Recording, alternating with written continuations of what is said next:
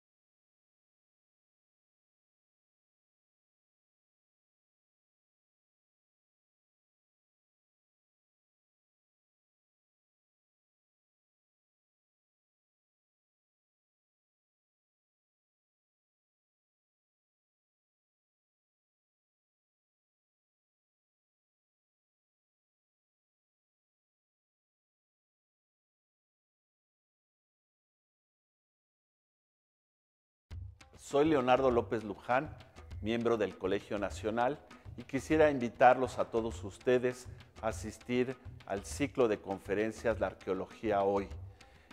Para este año de 2020 hemos preparado un riquísimo programa en el cual invitaremos a los protagonistas de la arqueología para que nos hablen de sus descubrimientos, no solo en México, sino en otras áreas como Guatemala, Perú y España.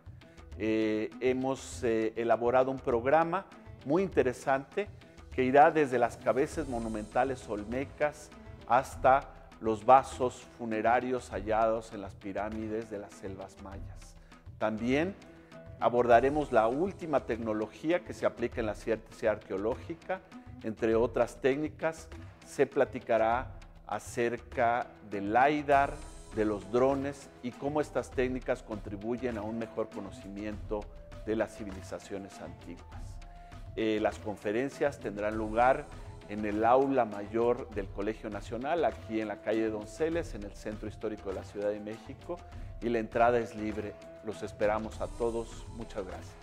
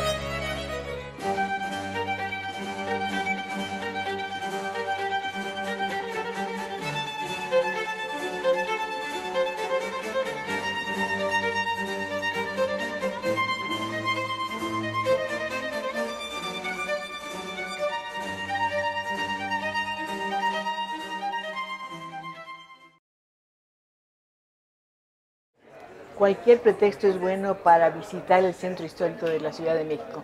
Hay edificios maravillosos, rincones que usted jamás ha visto, y desde luego hay sitios que son de visita obligada. Me refiero al Colegio Nacional. Un espacio donde se junta la inteligencia, la imaginación, el arte, la ciencia y algo muy bonito, la conversación y la amistad. En este edificio hay ahora un nuevo espacio. Es luminoso, es grato, es agradable y está el mejor amigo de usted, mío y de todos nosotros. ¿Sabe qué es? Un libro, muchos libros, una historia, muchas vidas que van a enriquecer la nuestra. Vengan a visitar la librería del Colegio Nacional.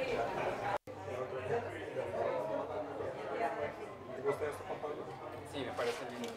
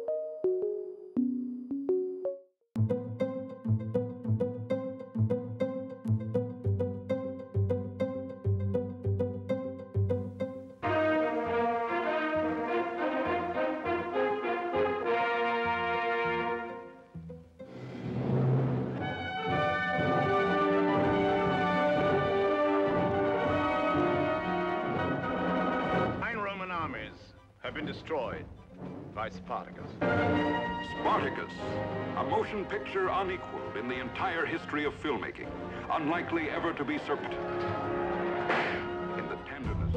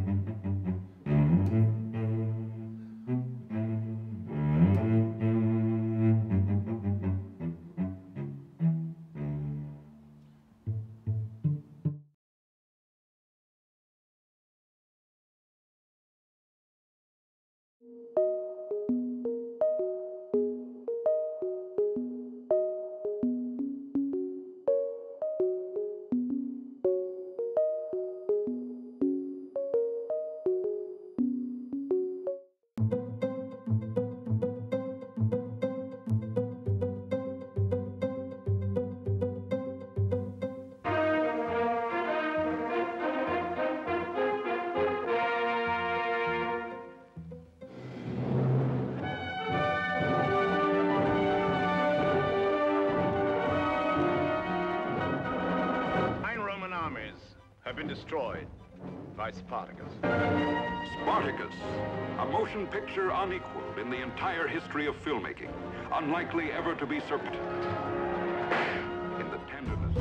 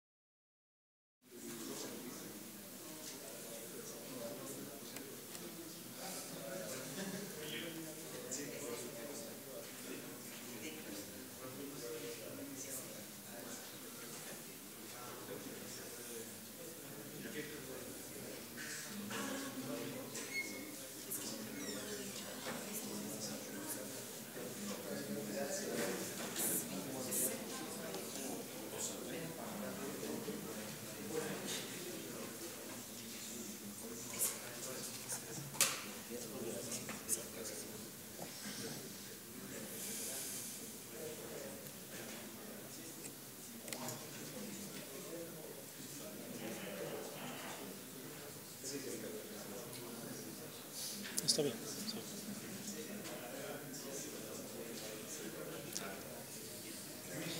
Dígame, sí, por favor. Tengo el costumbre de dar vueltas. Dígame, sí. Entonces, dígame. Ya sí. Podemos hacer. Sí.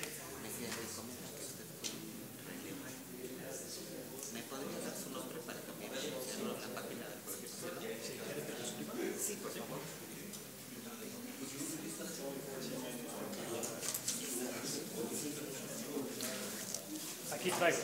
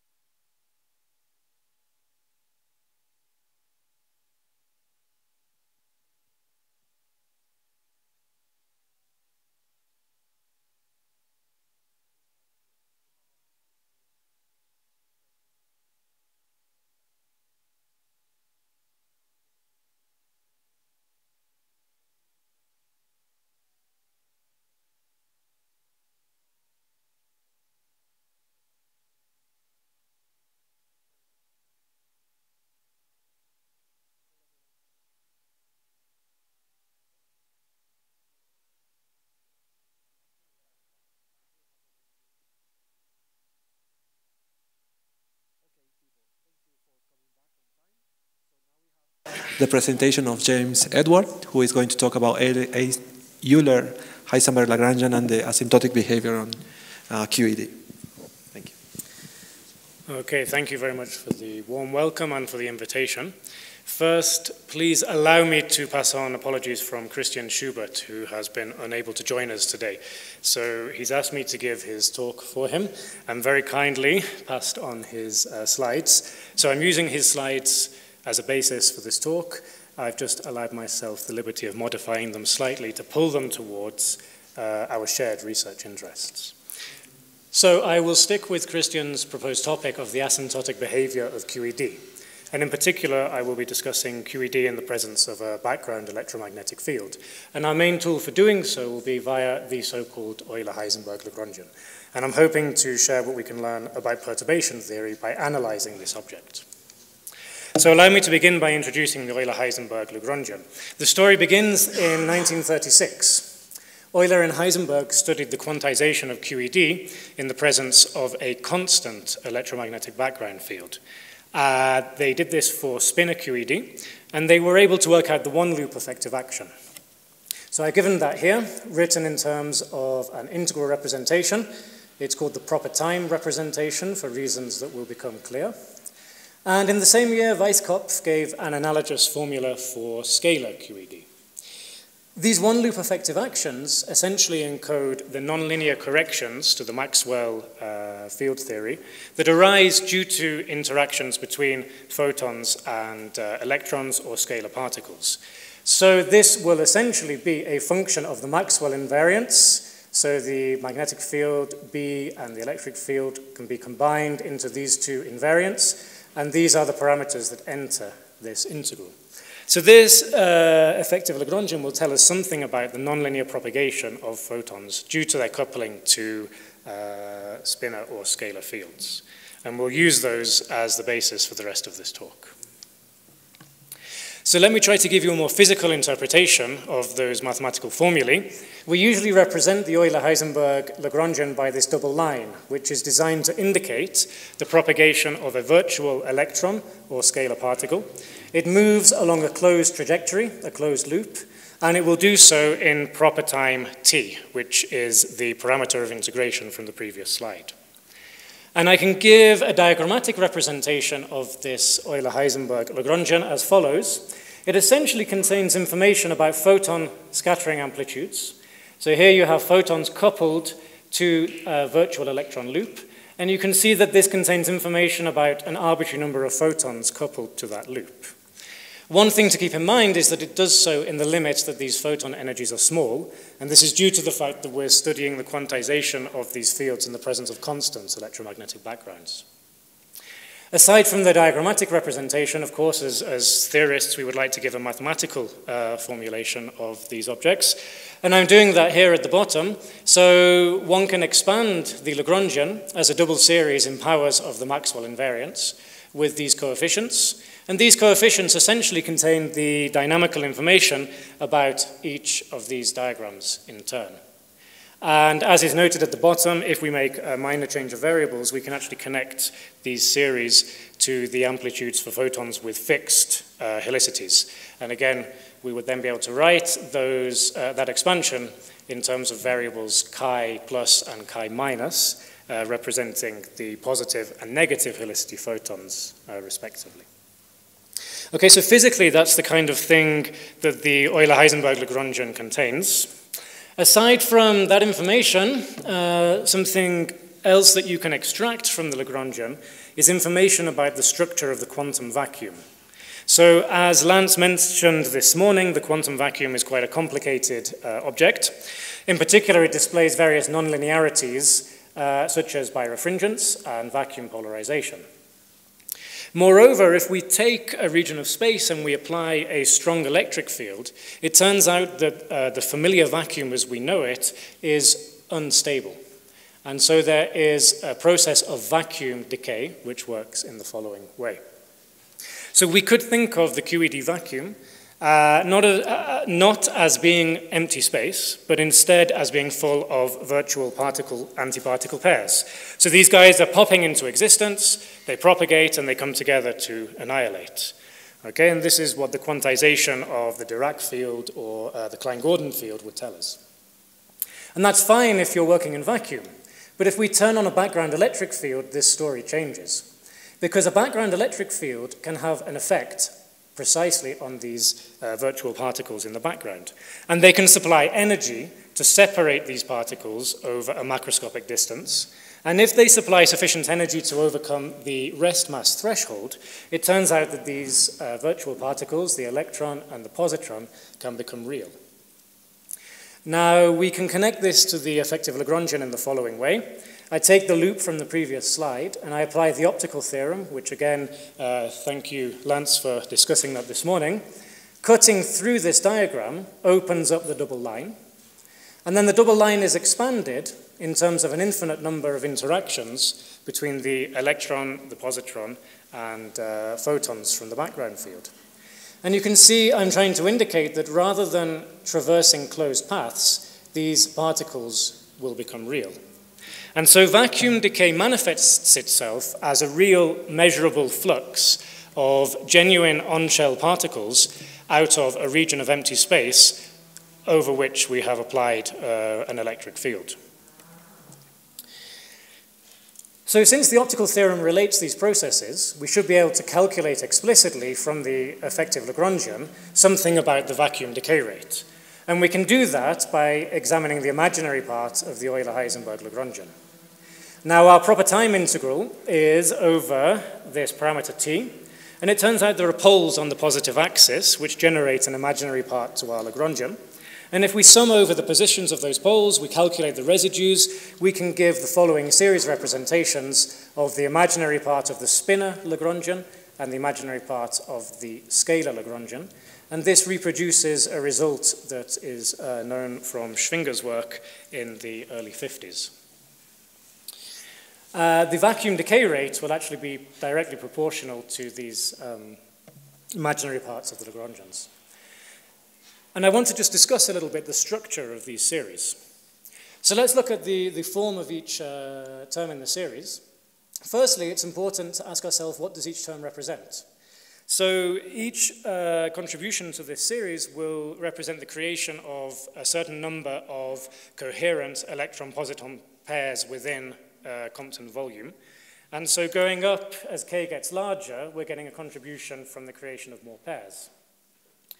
On the other hand, due to this factor beta in the denominator, which is related linearly to the electric field, it should be clear that for weak fields, this exponential factor will substantially will substantially suppress our decay rate. Moreover, with beta on the denominator, it's important to note that in fact the dependence of this imaginary part on the background field is non-perturbative in nature. And that is consistent with a description given by Sauter that vacuum decay is essentially a tunneling process between an unstable vacuum and a state of lower energy. Okay, so I'd love to talk more about this, but I have to move on a little bit. And for the rest of the talk, I'm going to look at the weak field limit. And in that limit, it turns out that only the k=1 term is really important. So we'll only take forward the first order term from this sum and the first order exponent that arises. And here we have a slight problem, okay? Because what we'd really like to do is study amplitudes like this, okay? Where we have a certain number of photons from the background field supplying energy to our electron and our positron. But it turns out that since these photons are carrying vanishingly small energy, it would be impossible to overcome the rest mass threshold with a finite number of photons attached to these lines. And that motivates a study of the asymptotic behavior of these amplitudes in the limit of a large number of photons, which is what we will go on to do. Okay, so we first of all define the weak field expansion by simply expanding our effective Lagrangian in powers of the coupling to the electric field. And that earns us certain coefficients, Cn. And since we need to look at this in the limit of a large number of photons, we are interested in the behavior of these coefficients as n tends to infinity. And it should be clear from this factorial growth of the coefficients that this series is, in fact, an asymptotic series. So we've immediately run into an important mathematical issue.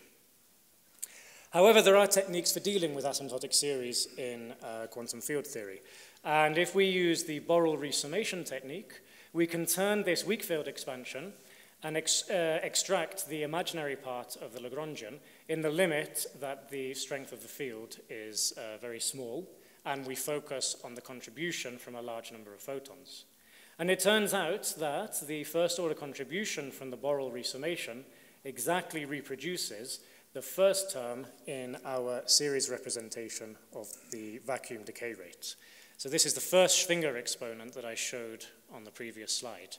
And it's hopefully evidence to convince you that indeed it is a diagram with an infinite number of photons, which is reproducing the first term in our pair creation rate.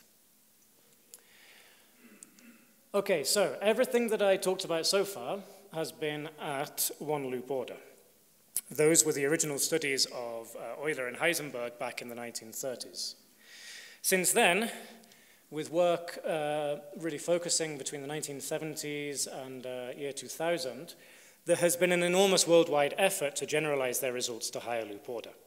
Okay, so going on to one loop order, the diagrammatic representation of the Euler-Heisenberg Lagrangian would look something like this. We still have our external photons, an arbitrary number of them coupled to our loop, but now we need to exchange a virtual photon between the electron-positron pair. Okay, so the aim is to calculate this Lagrangian, to apply the optical theorem to get access to the Schwinger pair creation rate, and diagrams such as this, if I cut them in the right way, will give me the contribution to the pair creation rate from diagrams that now have an additional virtual photon exchanged between our electron-positron pair. Okay, so that work was initiated by Ritas and Lebedev back in the 70s. Ritas continued working on that in the 80s when Dietrich and Reuter joined the game. Later on, Michael Schmidt and Christian Schubert got involved. And although there's been substantial progress in making analytic calculations, really the final result is unsatisfactory because it turns out that the two-loop Euler-Heisenberg Lagrangian is just so very complicated that the integrals that one would need to do are essentially intractable at this point. On the other hand, the advantage of this program is that we are much more interested in extracting the imaginary part. We're also interested in the weak field limit, and we want to study this part of our series, which comes from the contribution from diagrams involving a large number of photons. And if we make those approximations, we can actually extract a very, very simple result. We already know the imaginary part of the one-loop effective Lagrangian. That's the first term here with our first Schwinger exponent.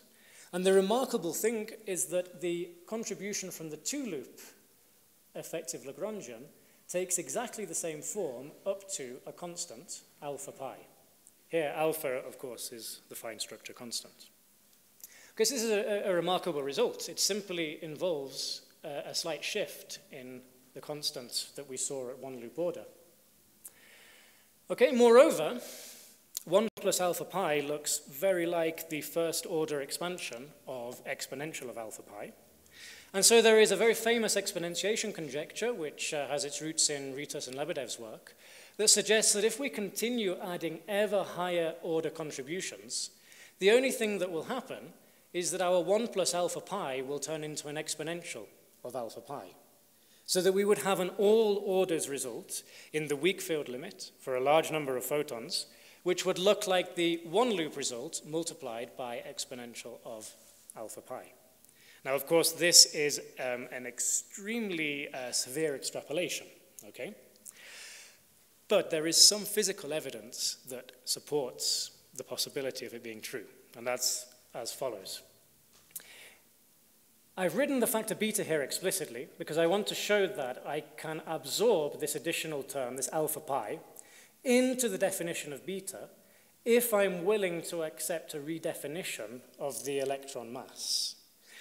To first order in the field, the shift in the mass would look like this. It would be linear in the field, and it's negative. And in fact, this has a very nice physical interpretation. We have our particle-antiparticle pair. We separate them a finite distance. And at the moment that they pop into existence as real particles, there is a Coulomb interaction between those particles, and that actually lowers the rest mass threshold that is needed in order for them to become real. And it corresponds exactly to first order in the field with this mass shift. So you could interpret this as the shift in the energy that is needed to create these particles. A second nice correspondence that is noticed is that this shift in the mass corresponds precisely to what is called the Ritas mass shift. Okay, so Ritas studied the propagation of an electron. Here it is, the solid line. He studied the propagation of this electron in the presence of a background electric field and found that it can be described as if the electron were propagating with an effective mass. And again, to first order in the field, that is exactly the shift in the mass of the electron. So maybe this exponentiation conjecture has some chance of being true. And I'm going to try to give some evidence to support that with some explicit calculations. Okay, so let's have a look. Before I do, I should point out, Ritas and co worked on spinor QED, but they were actually beaten to the conjecture. 2 years previously, Affleck, Alvarez, and Manton, whom I shall lovingly refer to as AAM, came up with a very analogous conjecture for scalar QED. So they were looking again at a scalar field in a background electromagnetic field. They were using what is known as the worldline path integral formulation. Okay, this formulation is something which has its roots in calculations by Feynman, but Strasler was the guy who really picked that up. Christian Schubert in Morelia is an expert in this, and there's a report from 2001 authored by him. I'd like to just take the advantage to advertise that we have an updated mini report on advances since 2001. And I also want to take the chance just to say that the wordline formalism is something which I consider to be a specialism here in Mexico. So I have come with a group of students from Morelia who are all experts in wordline techniques. We have colleagues in Chiapas, in Toluca, in Querétaro, who are also involved in this program. So this is something that's very close to my heart because it's a very active area of research here in Mexico. But let me get back to the point of what I want to say. So AAM, using this technique, were able to show that also the all orders result for the imaginary part of the Euler-Heisenberg-Lagrangian in scalar QED exponentiates in the same way if you look at the weak field limit. Okay, now that is, I think, more evidence that this conjecture may turn out to be true in some sense. Okay, diagrammatically, we all love Feynman diagrams, so let's have a look at what this means. If I fix the number of loops, the Euler-Heisenberg-Lagrangian corresponds to a sum over the number of external legs attached to the loop. And we're interested in what's happening over here. If I fix the number of photons and I go up through the loops, what I'm doing is simply introducing an ever greater number of internal photons inside these loops. Okay, so going along the rows gives me a Schwinger factor, exponential minus pi over beta, and then going down here, the columns, the conjecture is that this simply exponentiates the one loop result. And this is remarkable for a few reasons. Firstly, we're summing over an infinite number of diagrams, okay, and we're doing essentially what corresponds to a perturbation series in the number of loops. And normally, such perturbative series do not produce analytic factors. Okay? The Dyson argument suggests that such series should not be analytic in the coupling constant. Secondly, quite a subtle point is that we're also counting diagrams that are needed in order to achieve the mass renormalization. Turns out they're already taken into account in this table. And thirdly, I feel that it's necessary to point out that we're working here in the quenched approximations. So I'll come back to this point later. There is only ever one fermion loop, right? At a three-loop order, there are no diagrams involving two electron loops. But that's something which we'll discuss momentarily. Okay, so let's have a look at how we can test this conjecture. Okay? I've been talking about the effective Lagrangian. We can pass that information over to n-photon amplitudes because we know the effective Lagrangian contains information about these amplitudes. So if the conjecture holds, we ought to see that the ratio of the scattering amplitude for n photons to all loop orders, if we divide that by the one loop result, we should get this same factor. And that's going to be our window for testing the conjecture. So, what do we know so far? I don't have time to show the results. We do know that the conjecture holds to two-loop order in scalar and spinor QED in 4 dimensions. Okay? The question, of course, is, can we push that to higher loop order? Can we test the conjecture at 3-loop order? And so far, the answer has been no. Okay, the 3-loop Euler-Heisenberg-Lagrangian is an extremely complicated object, far more so than the 2-loop or effective Lagrangian. However, in 2005, there was a fantastic, spectacular result. Okay? Krasnansky showed that the scalar Euler-Heisenberg-Lagrangian, in 2 dimensions in particular, is actually analytically computable. So he was able to analytically determine this scalar effective Lagrangian. And that motivated my colleagues, so Christian, who would have otherwise given this talk, Jerry McKeon, and our colleague Idris Ouet, who is in Chiapas, to go and look at spinor QED in 2 dimensions. Okay, so first of all, they had to modify the AAM exponentiation conjecture. The conjecture says that at all loop order, we should be able to take the one loop result and multiply it by this exponentiation factor. It has the same Schwinger exponent. It has a modification proportional to the effective fine structure constant, with an important difference that this parameter kappa actually depends upon the strength of the background field. Okay, so now this is not a constant, but it's something that depends upon how strong the field is that you apply. But the general structure of this hypothesis remains the same.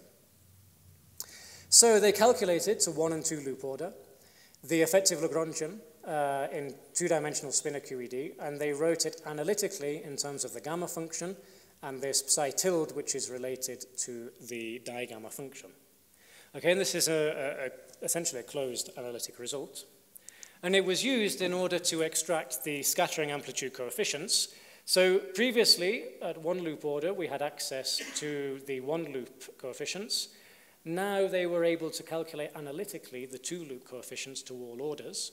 and they were able to look at the ratio of these coefficients in the limit of a large number of photons. And what came out? The spectacular result that was hoped for, that it would be proportional to this parameter alpha pi squared. The kappa from the previous slide is actually quite subtly absorbed into the definition of these coefficients. So this constant is actually what is needed for the conjecture to hold. Okay, so that's a two-loop order in spinor QED in 2 dimensions. And of course, the next natural thing to do, before we do, let me just point out the speed of convergence.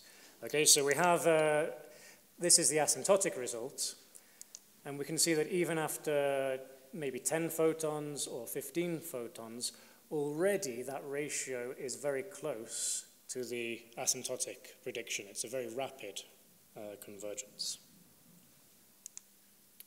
Now, very quick aside, we're working in the quenched approximation here. It's important to point out why.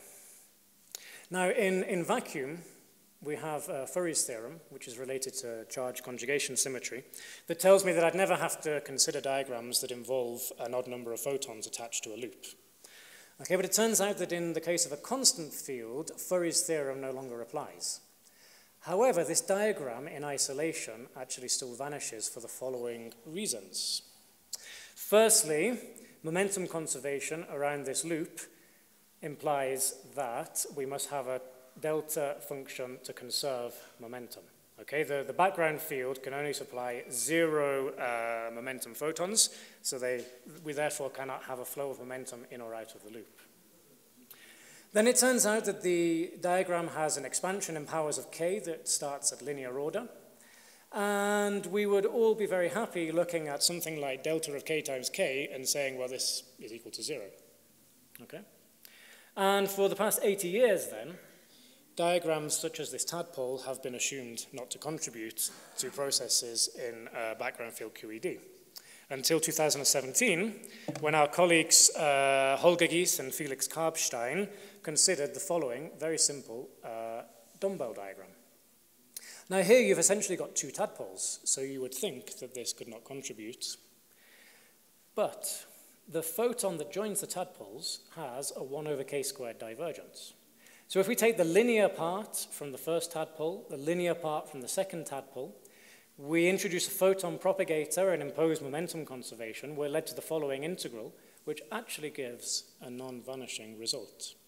And that has overturned around 80 years of conventional wisdom in this field. Now, the relevance of this talk is that if I want to calculate the full Euler-Heisenberg-Lagrangian at 2-loop order, I should add to the irreducible diagram that I discussed in the previous slide, a contribution from this reducible guy. But analysis shows that this will be a subdominant diagram, and the details are in these papers here. So that's why we can work in the quenched approximation where we ignore multiple fermion loops. Just an advertisement from my friend Felix. He has an amazing paper where he shows that if you look at the strong field limit, actually it's the reducible diagrams that will contribute. So that's just a little flavor of another limit. So let me get back now to the main point. We've done the 2-loop Euler-Heisenberg-Lagrangian in 2 dimensions. Can we calculate the 3-loop guy? Well, there are a number of diagrams that contribute. We've got irreducible diagrams, so these are 3-loop, and there are 2 topologies to consider. Then we have a double fermion loop diagram, which we'll ignore because it's not part of the quenched approximation. And we have the tadpoles that I discussed in the previous slide. But we only need to consider here the diagram A and B because they are the only guys that contain the information about the asymptotic structure of our perturbative series. So we will focus only on diagram A and B. Okay, so again, our colleague Idris and Christian, this time with Michel, were able to figure out a way of calculating semi-analytically the contribution from those irreducible diagrams. Okay, so diagram A is quite easy. Diagram B is notoriously difficult. They were able to develop a nice mathematical formalism based upon the dihedral group in order to simplify the Feynman integrals that needed to be carried out. And they came to the conclusion that all the coefficients in its expansion will actually be a combination of a rational number plus a rational number times zeta 3. We know these coefficients analytically, up to second order. I helped with this calculation. Then we had help from Eric Panzer, who was able to calculate some of these coefficients numerically, and I'll present them on the next slide. We would like the following figure to show convergence to unity. The ratio of coefficients, unfortunately, seems to be monotonically decreasing with number of photons. And that is, in fact, a remarkable result, because it seems to suggest that at the 3-loop level, at least in 2 dimensions, the exponentiation conjecture does not hold against expectation. Okay? However, this is, of course, not QED of the real world. We live in a 4-dimensional space-time, so there is still some hope that the exponentiation conjecture holds in 4 dimensions. And the only way to check that would be to go back and calculate these 2 diagrams, their contribution to the 3-loop Euler-Heisenberg-Lagrangian, but now in 4 dimensions. And that is an ongoing project which we'll be working on for the next 3-4 years, maybe longer. An extremely difficult thing to do. And that's actually everything which Christian had hoped to say. Let me just conclude then with a summary. So I hope I've convinced you that the Euler-Heisenberg-Lagrangian can be a useful way to study the asymptotic structure of perturbation theory. It requires us to calculate the higher order loop corrections, and we can do that in at least in 2 dimensions analytically, and we're now turning to try to do the same in 4 dimensions. We have an exponentiation conjecture, which is an extremely non-trivial conjecture, which we're hoping will hold in 4-dimensional space. And it essentially tells us that at a fixed loop order, the asymptotic growth in diagrams is going to be the same. Okay? So it means that we will always be able to relate one order in perturbation theory to an order below or an order above. But more than that, there is a specific way in which these contributions combine, precisely such that they exponentiate. We've seen that in d equals 2, it is probably not the case that this happens, although an analytic proof of this is still desired. But I haven't lost hope yet that we might be able to show or prove the conjecture in 4 dimensions. So the next stop is to calculate the 3-loop Euler-Heisenberg Lagrangian in 3 dimensions. Quite a big task. But I'm hoping that with the really amazing students that we have working on this project across the country, that we can make some progress towards that end. So thank you very much.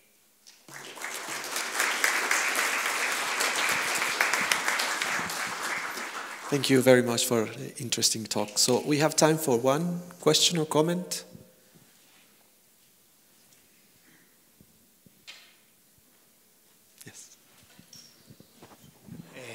You can look at the Euler-Heisenberg-Lagrangian also from the effective field theory point of view. If you do that, does this give you some insight, or is it useless? So in a sense, the Euler-Heisenberg-Lagrangian is giving us an effective field theory for photon dynamics.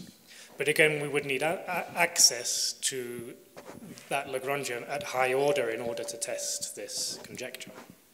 So I think the answer to the question is yes, but there are obviously barriers to doing that in practice, in that it requires us to be able to calculate the effective theory to all orders. I think the thing to remember here is that this project is using the Euler-Heisenberg-Lagrangian as a tool in order to analyze the perturbative structure of perturbation theory. So of course it would be lovely to calculate the Euler-Heisenberg-Lagrangian analytically, but we're content at this point just specializing to fixed regimes of weak field, large photons, just to find out whether this conjecture can hold to all orders. So we have to stop because we have the next speaker, so we thank James again.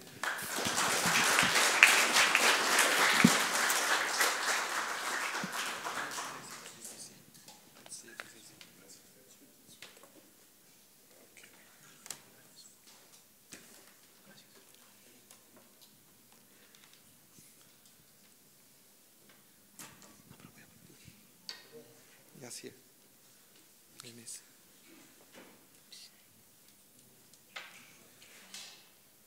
With the technology, you have problems.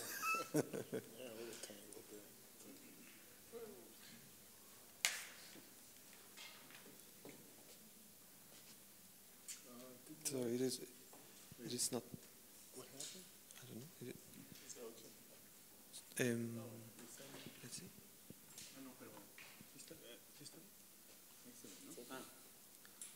Okay, it works. It works. Oh, yeah, I see.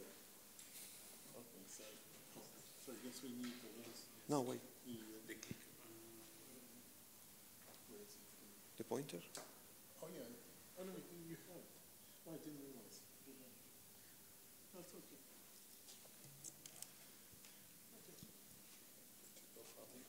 Oh, yeah.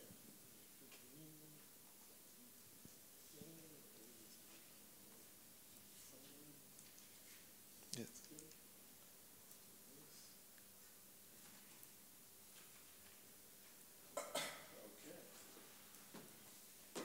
So, now we have our next speaker. So he is a professor at the University of California in Los Angeles. So Svibern, so he was, he is a, you have it here. Okay. So he was he received the prize, Sakurai Prize, for his, giving us the possibility to compute calculation from the amplitude level. And so he's going to talk about us about these recent projects and the amplitudes and gravity. Thank you. Okay, thank you for that nice introduction. So Lance spoke about amplitudes in QCD. I will talk about amplitudes in gravity. So the first point will be about complications with gravity perturbation theory. And then we'll talk about the antidotes to the complexity. And Lance already mentioned the unitarity method. So I'll say a little bit about that. And in fact, the unitarity method, it underpins everything that we're going to be talking about. Even when I'm not talking about it, underneath sits the unitarity method that allows us to do the things that we're going to be doing. And then I'll talk about this double copy in the color kinematics duality, which is something that helps us do gravity perturbation theory in a very efficient way. And it's something very cool. I think you'll like it if you haven't seen it before. And then we'll talk about applications of those ideas. So I'll say just a little bit about something we call the web of theories. It's a way of thinking about different types of theories and how they're related to each other through this double copy and this color kinematics duality. And as one application, we'll talk about the non-renormalizability properties of supergravity. And then a very nice application, this is more recent, is to apply these ideas to thinking about gravitational wave physics. And that would be the type of physics for LIGO. So I mean the real thing, not some abstract gravitational wave problem. And then we'll give the outlook. So what are the complications? Well, it's kind of simple. It's basically that gravity is a mess. That's the complication. And it doesn't take long to find the mess. You can find the mess probably in about a half hour or so. What you do is you take the Einstein-Hilbert-Lagrangian, you take the metric, you expand it around, it could be flat space, it could be around some background, and then you just plug it in there, and then you work out the series expansion in terms of the gravitational field. And what you find in terms of Feynman diagrams, which represent the terms of the Lagrangian, there'd be an infinite set of interactions, 3-point interactions, 4-point, and these get ever more complicated, and in fact they get horrendously complicated. We'll have a look at what the 3-point looks like in just a minute. And if you compare that to QCD, while QCD is a complicated theory, as we heard in Lance's talk, it takes some non-trivial ideas to tame it. It's definitely a much simpler theory as compared to gravity. Just from a very simple point of view, that these vertices are very simple. relatively speaking, compared to the gravitational ones. For example, there's just a 3-point interaction, a 4-point interaction. The other thing that you can see is that it looks like these theories are quite different, that they don't have much to do with each other than a superficial connection of some kind, that they have some kind of a gauge invariance, but the details of the theories look quite different. So let's do a little comparison on what these details look like. So if we look at the 3-point interaction, so that'd be, say, 3 gluons interacting or 3 gravitons interacting. When we do a little comparison, we can see that they're quite different. Well, first here, there's this thing we call a color factor, and that's just the fact that a non-abelian gauge theory has different types of charges, and you need a matrix to keep track of that. So that's this color factor here. And this is based on a Lie algebra. And then there's some kinematic factor, and this is the well-known Yang-Mills interaction. And if we compare that to the gravitational one, you can see this one's quite a bit more complicated.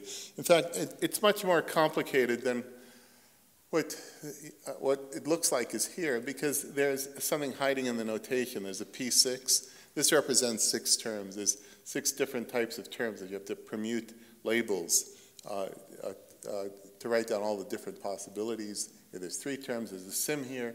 The sim is a little bit evil because you have to symmetrize on the indices of the graviton on each pair here, because the graviton is a symmetric tensor. So you get about 100 terms.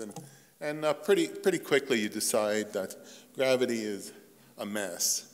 And if you're a clever graduate student and your advisor said, I'll go do some calculation using this vertex, you should probably say, oh, that's very nice, but I'm working on something different.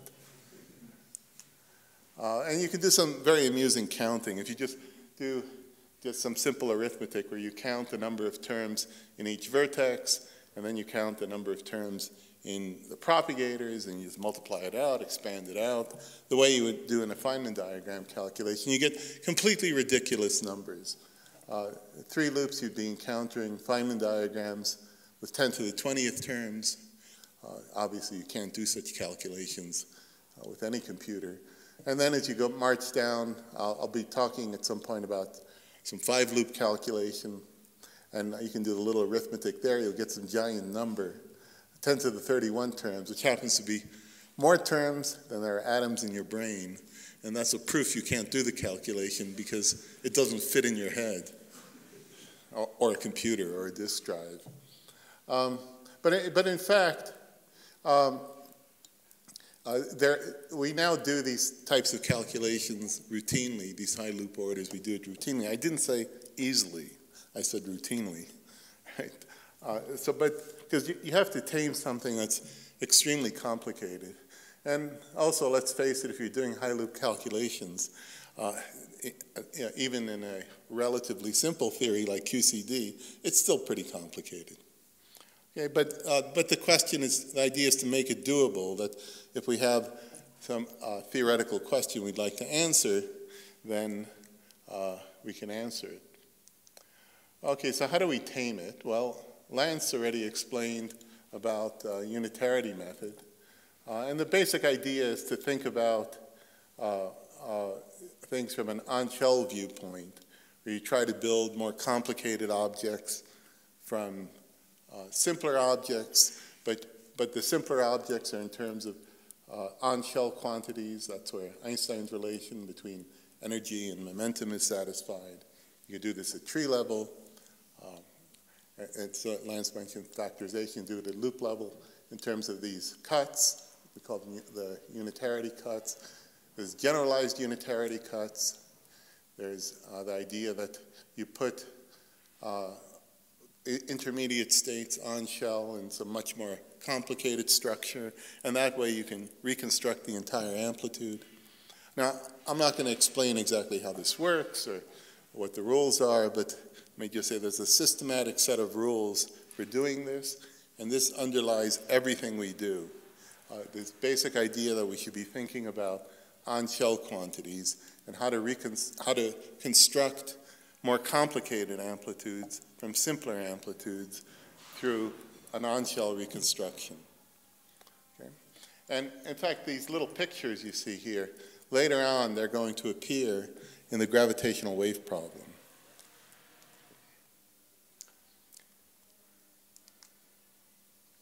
Now, I showed you before this extremely complicated gravitational interaction, the three-point interaction. And the reason why it was so complicated is because we were looking at it the wrong way. We were looking at it in terms of gauge non-invariant quantities, unphysical quantities. The states on the external legs were not restricted to be on-shell. They were not physical. So in general relativity, there's a big problem that 8 out of 10 components of the graviton of the individual states, they're garbage. And that garbage causes a penalty, a very heavy penalty, that you get a very complicated vertex. We should look at it the on-shell point of view. So let's put these legs on shell, and you discover a miracle. It's in some sense the key to everything, the tip of an iceberg. What you discover is that the gravitational interaction looks like it's a product of Yang-Mills vertices of this kinematic part. So you replace this color factor with another kinematic part. Now, you'd say, okay, this is pretty cute, but what of it? Because this is only the three-point vertex. And in fact, we're interested, we would need a method of building the entire S matrix from here. But in fact, we have such a method. Well, the first observation that in fact there is a very simple relationship between gravity and gauge theory. That's from string theory, the Kawhi-Llewellyn tie relations. This is from 1985. It took a while before people appreciated the significance of this. And what these relations say is basically what we found on the previous page is something very general, at least at tree level. It gives us a simple relationship between a 4-graviton interaction, 2 gravitons come in, 2 go out, and we rewrite it in terms of 2 gluons coming in, 2 gluons going out, times another copy of it. And that's what this formula says. Okay, if you know what a color-ordered amplitude is, well, these objects are color-ordered amplitudes, they're not amplitudes. I mean, that's some manipulation that you do to strip away the color factors. But in any case, this is something you derive from gauge theory, and it's directly a piece of the gauge theory tree-level amplitude. And in fact, there's formulas for any number of legs. Kawhi-Llewellyn tie, I think they did it to 6 points. At some point later, we generalized, wrote down the explicit formula for any number of legs. And what you learn from this is something very profound. The first point is that gravity is derivable from gauge theory, that you do not need to look at the gravitational Lagrangian. The information, everything, can be found in gauge theory. And standard Lagrangians, they offer no hint why this is true. So this Kawhi-Llewellyn tie, 1985, well, it's quite a number of years later. It's 35 years later. And you can go back to the Lagrangian, and we still don't understand where these formulas come from in a simple way. I mean, sure, you can crank out Feynman rules, and you can prove laboriously these formulas, but there's no intuitive way that you can connect the Lagrangian to these formulas. At least no one knows how to do that. And the other point is generally applicable. So this was derived in string theory, but when you analyze how it works in the field theory limit, then in fact you recognize that this is a very general formula. And there's more to it. It turns out that if you want to understand the secret of gravity, the place to look is not in gravity, but in gauge theory. We should be looking at the structure of gauge theory, and this would be the first simple example of that. So here's the 3-gluon vertex, and these color factors, they obey a Lie algebra. That's what they do for a living. Lie algebras obey the Jacobi identity. So that means there's a relationship between color factors of these three types of diagrams, S, T, and U. Now, if you use Feynman rules, if you construct the amplitude, there'd be a fourth diagram. But let's use this very fancy identity. 1 is equal to S over S, where 1 over S would be a Feynman propagator. So if the Feynman propagator is missing, you put it back, and you just sort the pieces in here according to the color factors of these three diagrams. So you write the amplitude in this format. There's a kinematic numerator, comes from here and from a 4-point interaction. There's a color factor, that's just from sewing up these color factors here. And there's a Feynman propagator. And you can go home and check this. It works no matter how you do it, as long as you put these particles on shell. That's very important. This thing has to be, in some sense, a physical quantity. And you will find that the numerators satisfy the same Jacobi identity as the color factors. Now, you'll say, oh, that's very cute. What of it? No, okay, that's true. This is not so impressive. But first point is, it's true in general. It's true for an arbitrary number of legs that we have proven. This is a tree level. So let's say at 5-point, you'd write the amplitude in terms of 15 diagrams. And the claim is that there is a way of organizing the amplitude such that for every color Jacobi identity, there's a kinematic identity, one-to-one correspondence. Now, if you try this at home with Feynman diagrams, it will not work. There's a special arrangement. You have to find an arrangement where this is true. But let's say you can use Feynman diagrams to compute what the correct amplitude is, and then you can, by brute force, you could find an arrangement where this is true, say at 5 points. And in fact, there's general ways of now generating these things for arbitrary numbers of legs. And there's a proof of this.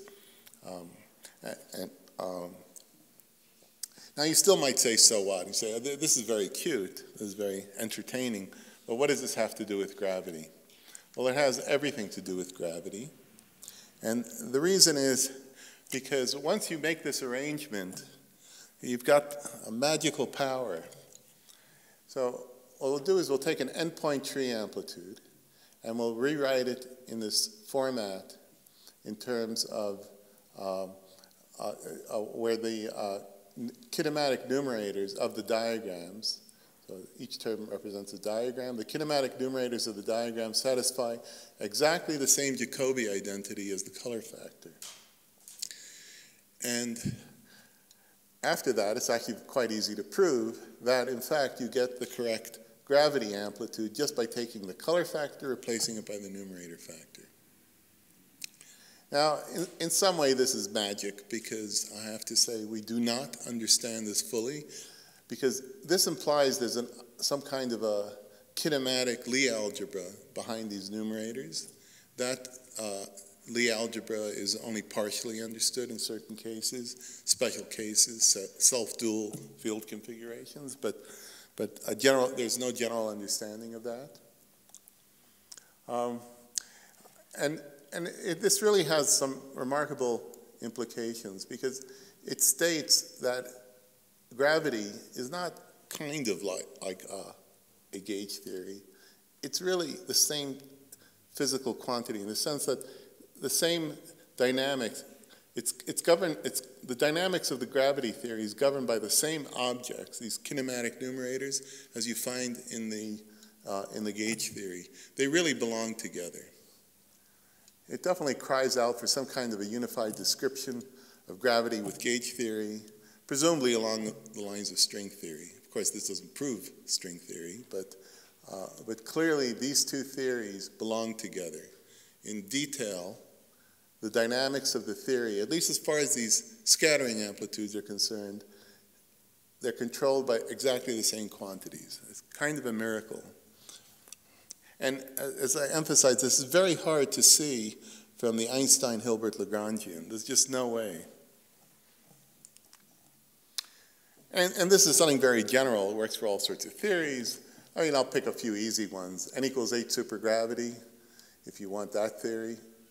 The maximally supersymmetric gravity, what you do is you to build that out of two n equals 4 super Yang-Mills theories. You can build n equals 5 supergravity from n equals 4 super Yang-Mills, n equals 1 super Yang-Mills, and so on and so forth. And in fact, now there's a whole zoology of these things. There's so many I can hardly keep track of what's related to what. So we constructed, there's a little chart we constructed, call it Web of Theories. So this is in our recent review article. Section 5 discusses the Web of Theories. So I'm not going to say too much about it, but what these lines represent between these theories, so let's say there's gauge supergravity, there's like an n equals 2, Maxwell-Einstein supergravity, there's string theories up here, Einstein gravity over here, and these lines represent that these theories share an underlying theory, like a factor theory. So these theories are products of simpler theories, like gravity is 2 copies of gauge theory. And what the line represents is that this product theory shares one product. Okay? And if you want to go read about it, you should go look at that. And the key message from this slide is it's not just a few theories, it's not just gravity, but it's something much more general that you find in theoretical physics of relations between theories and this double copy way of viewing things.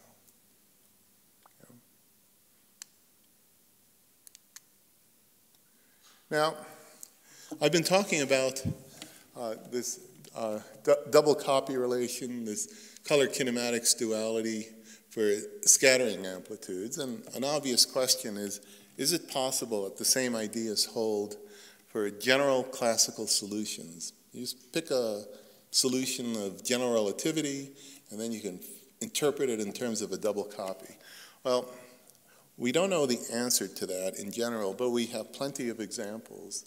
In fact, Andres Luna, he will explain some examples. And there's many examples, starting to be a zoology of these. So there's the black holes, cases with cosmological constant, radiation cases, and so on and so forth. And let me just emphasize, we have plenty of examples, but there's no general understanding. And what we need is some young, smart person to look at the pattern and try to understand how to think about this in a way that's actually very general. So let me turn now to the first major application of these ideas. So you say, okay, look, there's this nice relationship between gravity and gauge theory, and the key question is, what are you going to do with it? Okay, so let's talk about one problem. There's the non-renormalizability problem in gravity. So everybody says that gravity is a non-renormalizable theory, that it's not like gauge theory. And the arguments are actually pretty straightforward. It's just dimensional analysis. What you do is you notice that Newton's constant is dimensionful. And because Newton's constant is dimensionful, if you were to compare a gravity Feynman diagram to a gauge theory Feynman diagram, you realize that if the gauge theory has, let's say, 1 power of momentum here, let's say in one spot, the gravity one needs 2 powers of momentum in the vertex. And therefore, when you do the loop integral, this is going to have a poor behavior compared to that one because there's just more powers of momentum up there. And that's the basic argument. Now, you can get very sophisticated and write very complicated papers looking at supersymmetry and superspace and so on and so forth. But this is the essential reason why people say that gravity theories must be non-renormalizable. All point-like theories of gravity must be non-renormalizable. And if you look at Green, Schwartz, and Witten, the various arguments, and that's why we have to do string theory. Well, it might actually be good to know if it's true. Because in a sense, this is not a question of argument, it's a question of calculation. We know the theories of gravity, we know supergravity, we know how to construct them, and the question is, how do they actually behave? And what you have to worry about There's a very obvious loophole. These arguments are based on power counting, assuming there's no hidden symmetry or some hidden structure. And what do I mean by hidden symmetry? I don't mean hidden from the theory. The theory knows very well what its symmetries are. I mean hidden from us humans, that we haven't thought about it correctly. Because if you've ever looked at the n equals 8 supergravity Lagrangian, you might decide it's actually pretty complicated. Maybe something is hidden. So it seems like this idea that we can relate this to a simpler theory means we can actually check some of the assertions people have made. And the theory, the best theory to be looking at is n equals 8 supergravity. The reason why it's a good theory is because supersymmetry helps with ultraviolet problems. I mean, that's a well-known feature of supersymmetric theories. So you want to study the theory with the most supersymmetry. That's the most likely one that might actually be finite. Ultraviolet finite might make it so that these arguments fail. And the other reason is high symmetry means you can go much further in your calculation. So that's a good theory to look at. Well, I construct a little scorecard. I mean, there have been a lot of predictions over the years. Over the years, the predictions shift. People say all sorts of things. So I'm going to make fun of some people, but let me point out that me and Lance, we're up there also. So back in 1998, we wrote a paper where we were pretty certain. We thought we had a pretty good argument that, in fact, n equals 8 supergravity would diverge at 5 loops. And over the years, there have been different arguments. And it keeps on shifting. And some of the shift has to do when a calculation gets done, then people stop arguing about that because we now know the answer, and they start arguing about the next level. So let's have a look at the scorecard. It's actually not so impressive. Pretty much everybody who opens their mouth on this, trying to make a prediction on how supergravity actually behaves, where the first ultraviolet divergence is generally wrong. There's one counterexample. This counterexample is a little tricky. It has some weird structure. There's some anomaly-like behavior, so it's a little hard to interpret whether this was actually correct or not. Because it's kind of correct, strictly speaking, but on the other hand, if you look at the details, it's a lot more subtle than any prediction or any the predictions took into account. And the one that we're most interested in, it's this one. Because this is the place where you run out of supersymmetry arguments. There's just no more supersymmetry. You've used up every drop of supersymmetry to get to this higher loop order. Now, unfortunately, we still don't know the answer. I'd love very much to answer what this is. Now, what's the current wisdom? What do people say currently? Well, the symmetry arguments, as far as they've gone, they make various predictions. And in a sense, these predictions, they're actually easy to understand if you're amused. I can explain it afterwards. But essentially, it comes from assuming that there's nothing complicated about the maximal supersymmetry or these extended supersymmetries, n equals 4, n equals 5, and you just count up the anti-commuting parameters and you do some simple power counting, and that's where you get this from.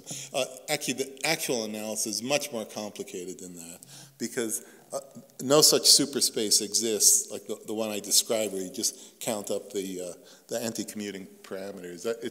It's much more subtle.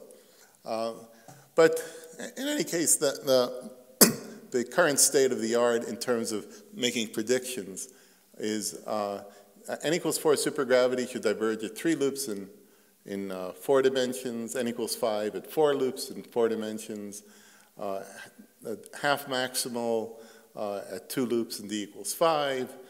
Here's a weird one.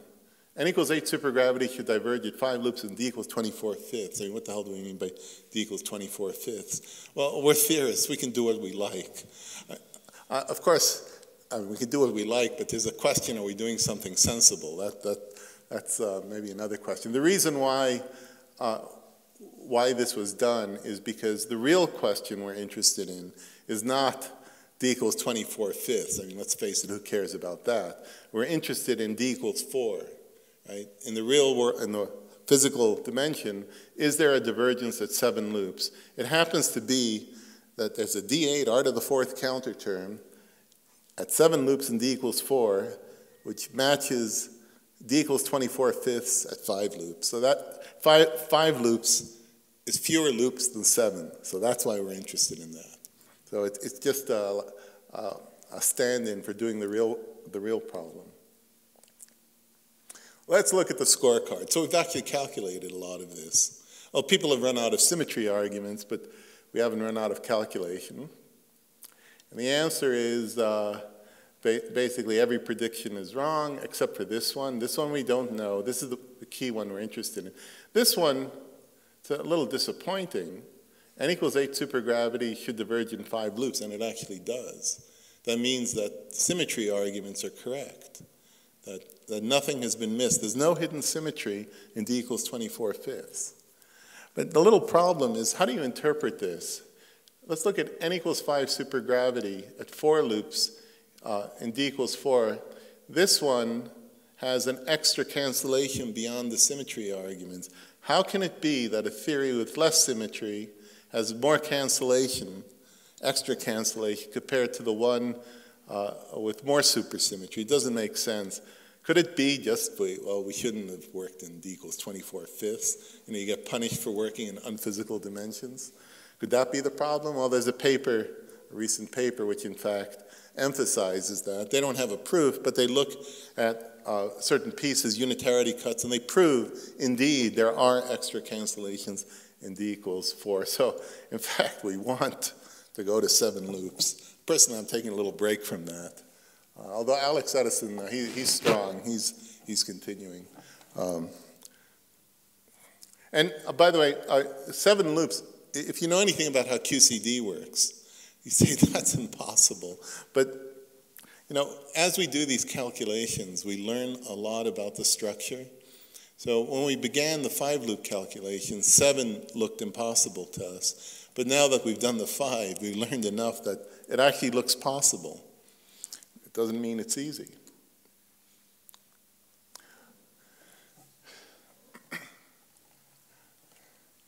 Actually, I'm going to run out of time, so let me just skip this. But there's something, I mean, the point is there's something mysterious going on.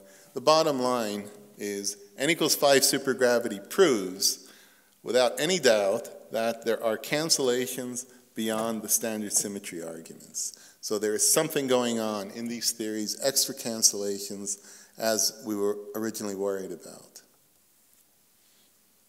Okay, and we don't know the answer. Now, there is some very positive result from this. We could do the d equals 24/5, and I say, okay, we got a result we didn't like because there's no extra cancellation. But there is something very positive, which is the very fact we could do this. We can do 5-loop calculations in supergravity using these ideas I just told you about. Now, I have to admit, it's a little bit more complicated than I made it out to be. There's some issues of exactly how you use this double copy at such a high loop order. Nevertheless, we did it. And so the key message is calculations which are just impossible. I mean, remember that 10 to the 31? And if you try doing this type of thing, let's say some kind of ordinary superspace way of doing it, you take out the Feynman rules of superspace, you're going to face that 10 to the 31. You can't even touch this. Here, we can do calculations that look impossible, and we do them routinely, even if they're hard and even if there's various issues you have to face up to. So this makes us a little arrogant, so we think, gravity problems, we're really good at it, right? Gravity perturbation theory. So what's the most interesting gravity perturbation theory you could think of today? There it is, applications to gravitational wave physics. So is it possible to apply these ideas I've been talking about to a completely different problem, a problem of classical physics? Well, there's a new era. The era of gravitational wave astronomy. And by the way, I started thinking about this pretty early. It's a little fact that for an instant, this is the first event. It was brighter in gravitational radiation than all the stars in the visible universe are in electromagnetic radiation. And that's really awesome. I mean, that's a lot of power coming out of this thing. Okay, but the question is, okay, we're particle theorists. We don't do general relativity. How can we help? So you can look at the typical problem we're interested in. So Lance spoke a lot about this. There's a collision, and then out comes particles in an unbounded trajectory. The types of things we think about are gauge theories, QCD, electroweak. We think about quantum field theory. We're doing this in the quantum realm. On the other hand, the problem of gravitational radiation as seen by LIGO is a different problem. That's a bounded orbit. That's general relativity. It's classical physics. There's black holes there. And you say, what the heck do these two things have to do with each other? It turns out a lot. And it's just based on some simple insight that the black holes, the neutron stars, we can think of them as point particles as far as long wavelength radiation is concerned. And once we can think of these things as point particles, that's our territory. And in fact, this was known long ago. Iwasaki understood this back in 1971, that you can think about this problem from the point of view of perturbation theory of Feynman diagrams. You think of Feynman diagrams. Goldberger and Rothstein systematized this way of thinking about it, and many people have been thinking about it. But what I want to tell you about is that, in fact, these ideas that I've been telling you about, they're in fact ideally suited for pushing state-of-the-art in this type of problem. Okay? Now, I have to explain a few things. There's some issues here. This is a quantum problem. This is a classical problem. So how to think about how to go between classical and quantum, how to go between unbounded and bounded. Those are, in a sense, the key issues that we have to face up to if we're going to use any of the technology and any of the ways of thinking about things. So first, let me explain what we want to try to solve or help with. So the problem is two black holes. There's an in-spiral, and they decay because they emit gravitational radiation, and then at some point there's a merger, and then the ring down. So the ring down, that's done by a perturbation theory of quasi-normal modes, just the vibration. Never mind that, that's under good control. The merger, well, that's not for us. That's done by numerical relativity. You can't do that by perturbation theory because at this point, everything is strongly interacting. The part that we want to look at is the in-spiral phase, and this is done analytically. So the professionals do not do this numerically. They do it analytically. They use numerical relativity to help guide models, to build very accurate models. But this is done analytically using perturbation theory as the basic building block. It's called post-Newtonian theory. Okay, and this is up our alley, because now we can think of these as two-point particles, and then there's a perturbation theory to try to understand the corrections that come from general relativity. So what's this post-Newtonian approximation? So this is the standard way of thinking about this problem. So what you do is you expand in Newton's constant and v square, and that's very reasonable because by the virial theorem, v square is like gm over r, so there's a balance between kinetic energy and potential energy, and they're the same order of magnitude, so do a simultaneous expansion. And Einstein understood this. Einstein, Infeld, and Hoffman, they worked out the first post-Newtonian correction to the Hamiltonian. So this first term here, this thing you can recognize, that's Newton. And then here's the first correction. And then over the years, people have been systematically grinding these out. This was done in 2017. This is 2019 to get the fourth post-Newtonian order. And the reason people do this is because it's important. These terms can be measured by LIGO.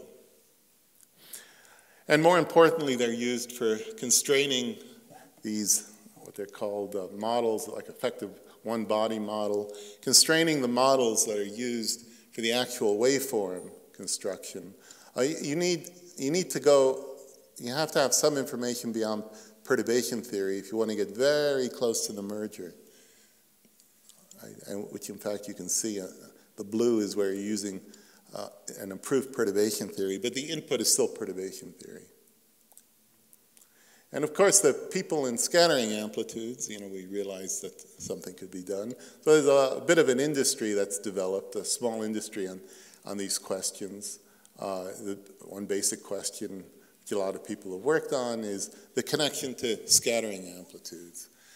How is this problem connected to scattering amplitudes? What's a good formalism going from the problem of scattering amplitudes to the problem of let's say, a two-body potential, trying to work out the Hamiltonian of the two inspiraling black holes.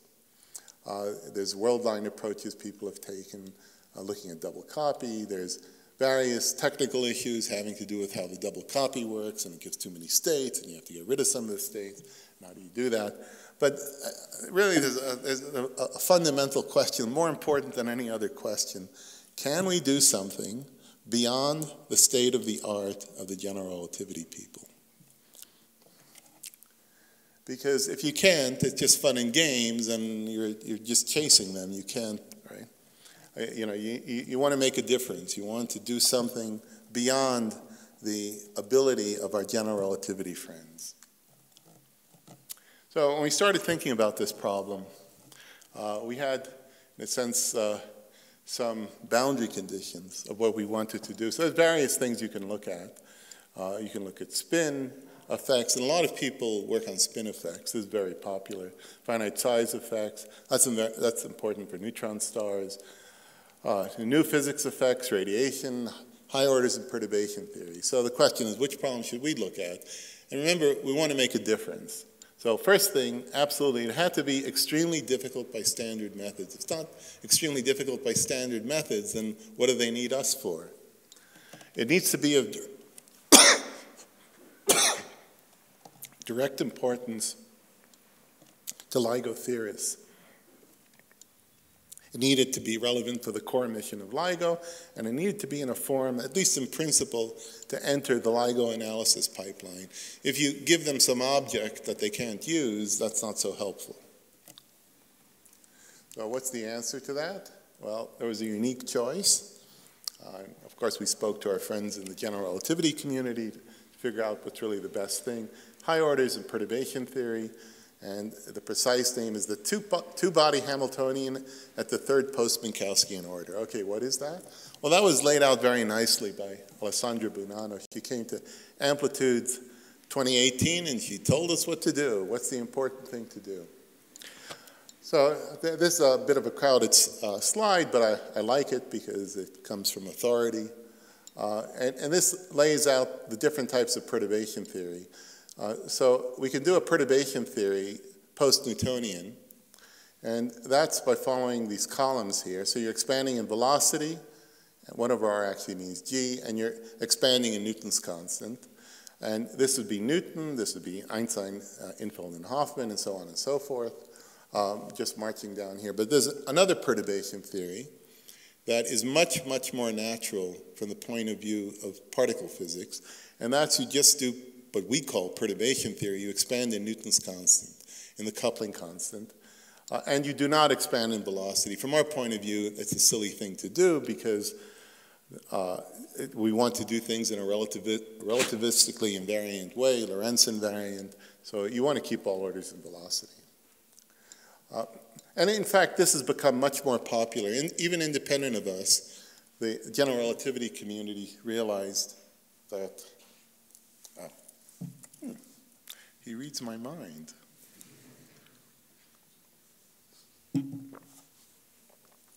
the general relativity community realized that this is a much better way of organizing the perturbation theory in terms of understanding its analytic structure.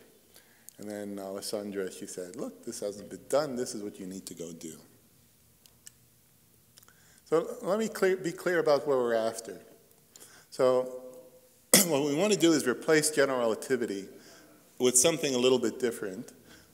It's a two-body interaction of potential, very much like Newton's potential, but extra terms, such that we extract all the physics juice from general relativity, leaving behind the complexity, but we have the physics.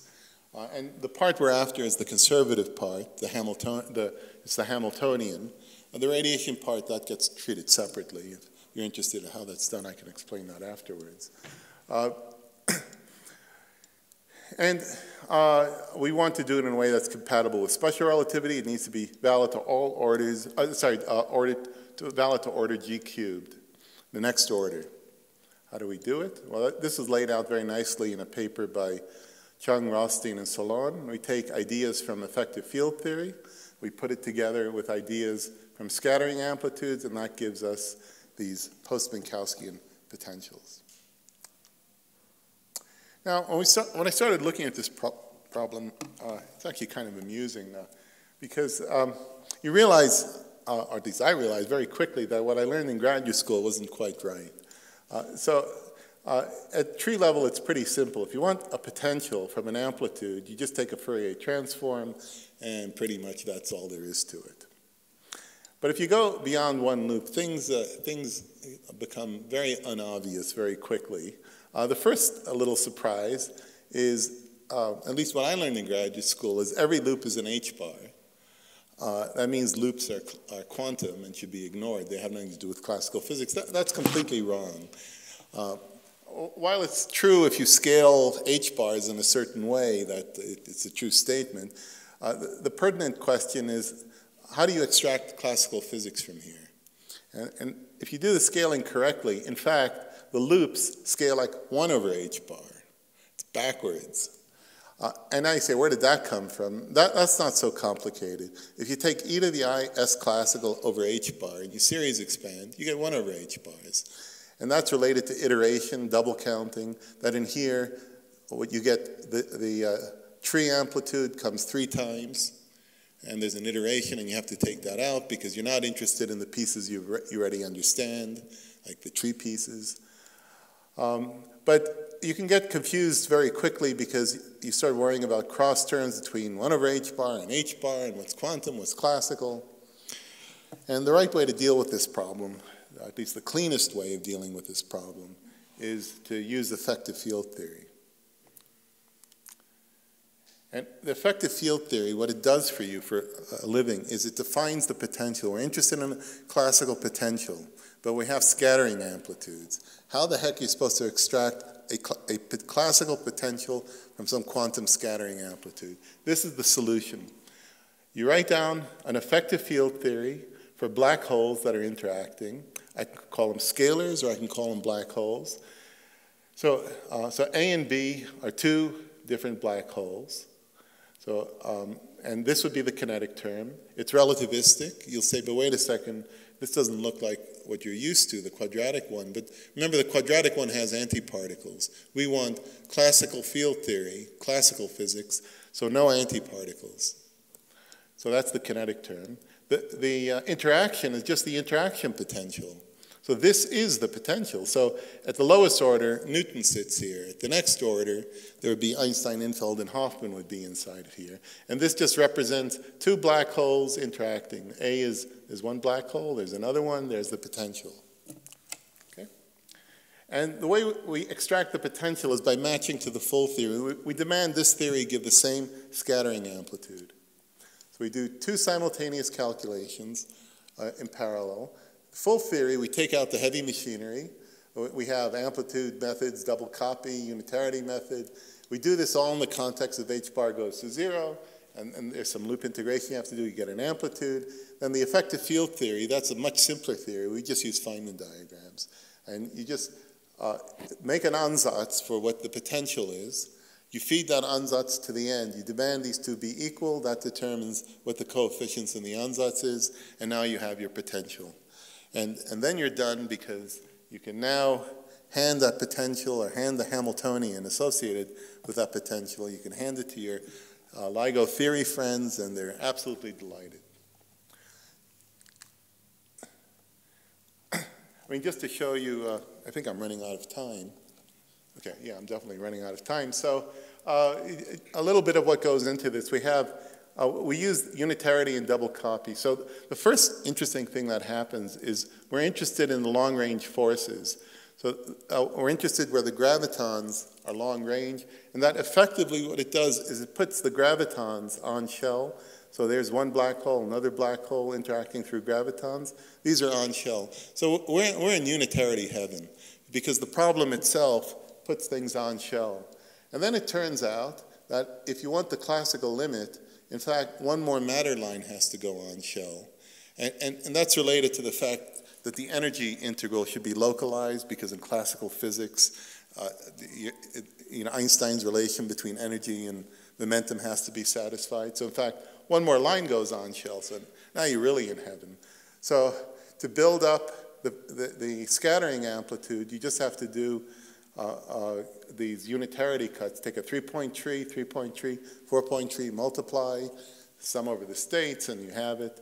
And to the next order, this is the one we were after, the new one, then it's just a handful of these 3 unitarity cuts. The worst thing is a 5-point amplitude. We're in heaven. So just to show you one example here is, let's say, one loop. Then the way you do this is you take a 3-point tree, 3-point tree of gravity, 4-point tree, multiply them, sum over states, use the KLT relations. That would be one way to do it. BCJ is used for other reasons, for technical reasons having to do with infrared singularities. That's a better way of doing it, or a more rigorous way, but this is a clean way of doing it, maybe less rigorous.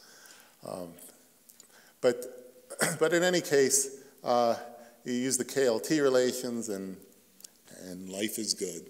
And to show you how simple this is, these are the 4-point amplitudes in helicity states, and they're really simple.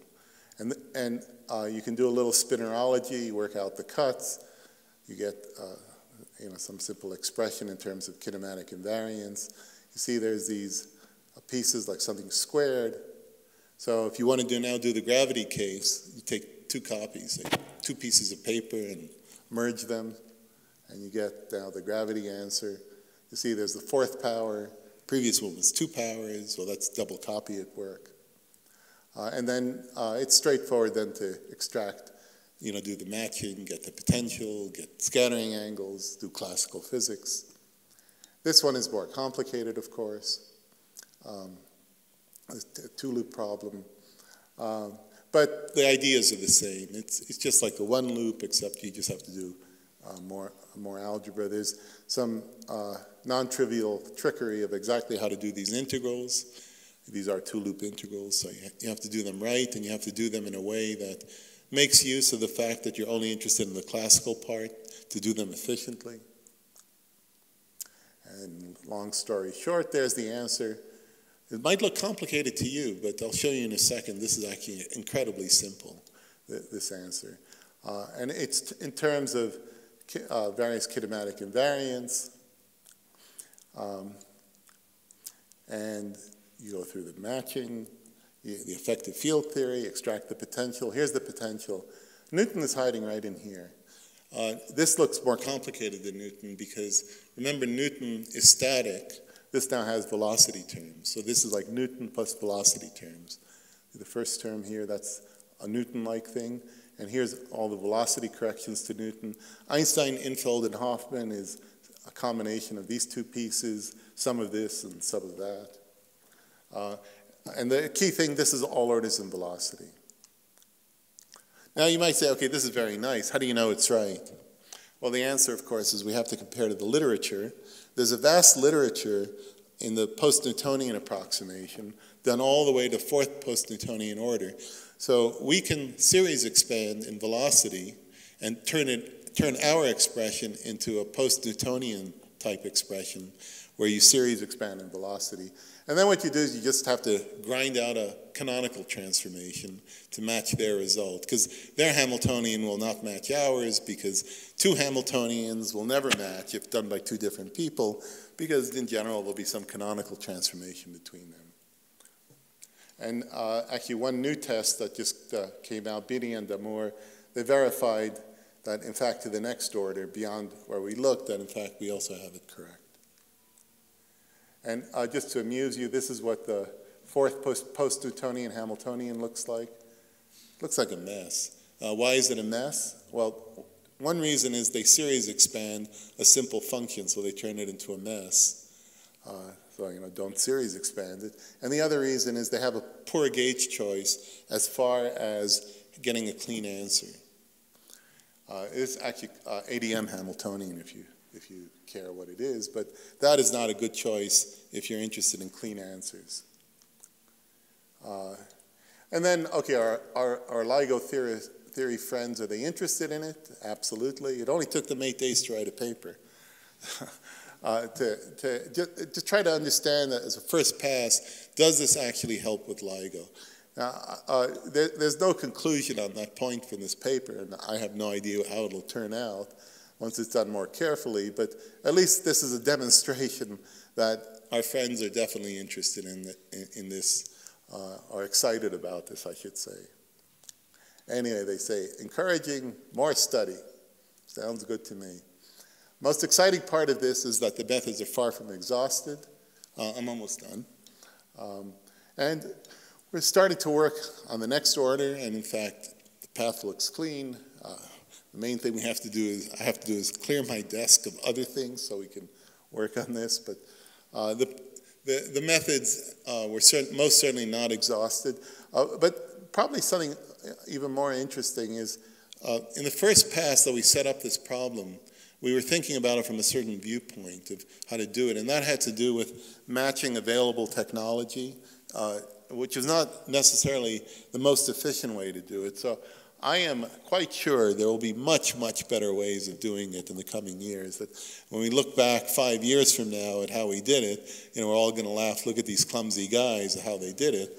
There's definitely better ways of doing it. And there's clearly other things to be looking at besides just the conservative Hamiltonian that we were looking at. Straightforward things would be higher orders, of course, so that looking at the Hamiltonian. Resummation, that's the key. Why are we doing perturbation theory like this? Part of it is because we think, well, if we do one more order, it'll feed into some improvement eventually into LIGO or future experiments. But really, in a sense, after the big things, trying to understand not just each order perturbation theory, but to try to understand the full structure and try to do at least some partial resummations. In order to do that, you need clean perturbation theory. That's a strong motivation for this post-Minkowski approach. You get a much cleaner perturbation theory compared to post-Newtonian. There's radiation spin. This is a very hot topic. Everybody's working on this, including us, which is stopping us from working on that. But anyway, finite size effects would be another thing. And we should expect many more advances. So the summary is particle physics gives us a new way to think about problems of current interest in general relativity. This double copy idea gives us a unified framework for gravity and gauge theory. I showed you some applications. There's this web of theories, which I didn't speak about very much, but you can look at our review article. We have a giant section on this web of theories. So it describes different relations between theories that look like they're not related to each other. High order explorations of supergravity, especially in the ultraviolet. That's something I explained in a little bit of detail. This two-body Hamiltonian for gravitational radiation, I spent quite a bit of time on, and that looks really promising also for the future for what can be done. So the final summary is we can expect many more advances in the coming years, not only for gravitational wave physics, but more generally for understanding gravity and its relations to the other forces through the double copy. Okay, thank you.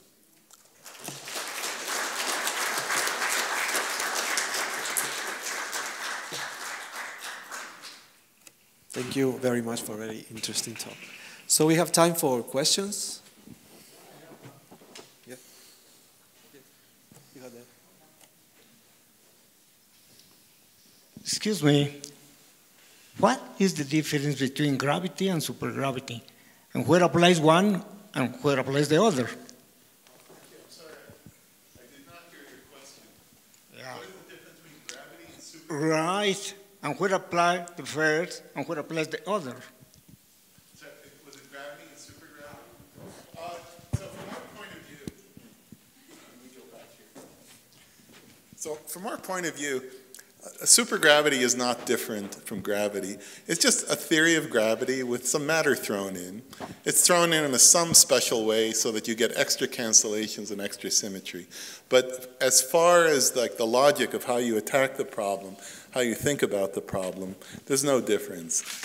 Gravity itself generally is more complicated than supergravity, simply because these extra states cause cancellations of complicated pieces. Any other more questions? Yes. You mentioned that you can use potentials and expand.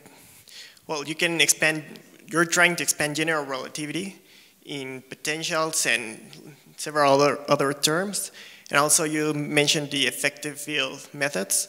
But are these methods useful for exploring high energy things about gravity, like singularities in black holes, or there was this break at the ultraviolet behavior? Well, I'm a little unsure how to answer this. So for every problem you're interested in physics, roughly speaking, there's an effective field theory, an appropriate effective field theory for studying that problem. This particular effective field theory is specifically designed. Whoops, I can't do this. Well, okay, there's a black hole. There's another one. It's specifically designed for this problem of figuring out the conservative potential between two black holes. If you're interested in another problem, you'd probably want to design some very different effective field theory.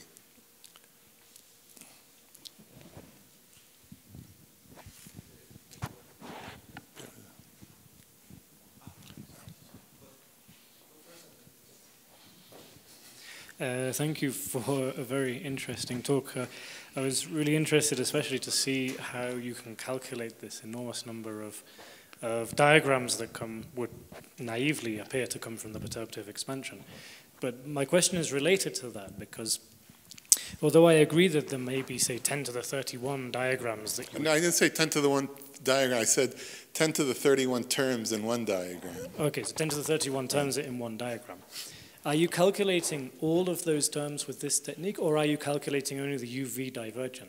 So we construct all the, so well, first we're doing, at 5 loops we do it in n equals 8 supergravity, so that immediately causes an enormous cancellation.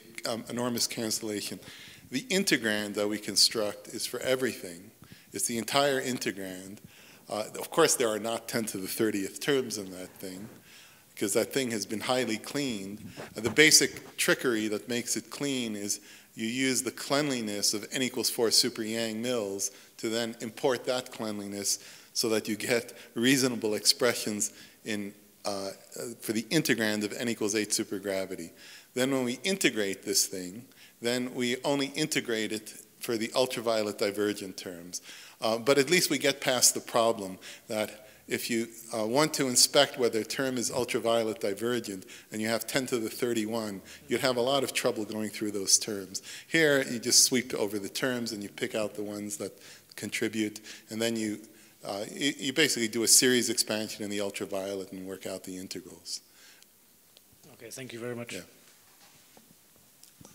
So, if I'm not wrong, in the potential, the higher orders started looking simpler and simpler. Is that right, and why? Simpler, no, the higher, well,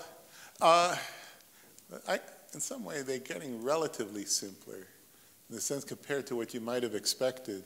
But where's my thing? So the first term, I mean, this first term is pretty simple. The third term, so this is the term we worked at. It has a new type of structure. There's a log. This arcsinch is really a logarithm. So you could say maybe that's more complicated. But I wouldn't say it's getting simpler and simpler. I'm saying that, I guess what I'm saying is I can fit this thing on a page, and even better, I can fit this thing in my head, and I can start thinking about the general structure of this thing. I was looking, I think, 2 slides after this one. No,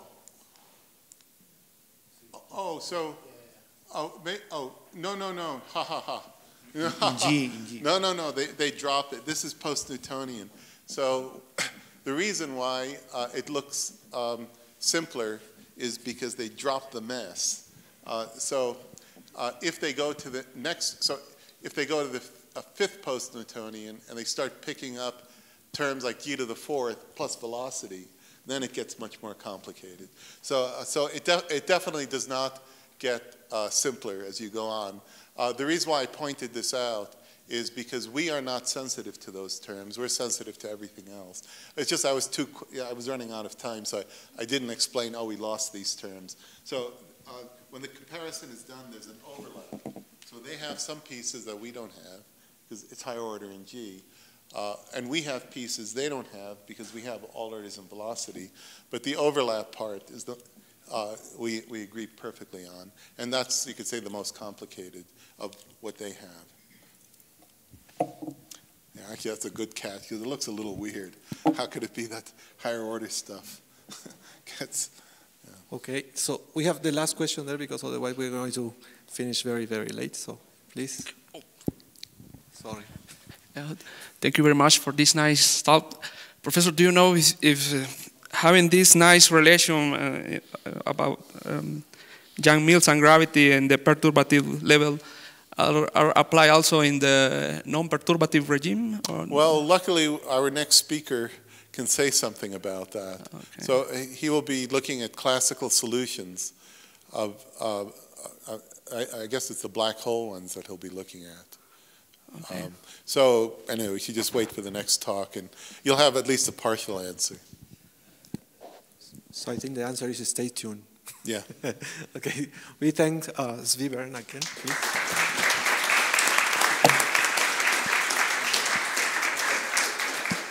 So we have now to switch to Andrés Luna.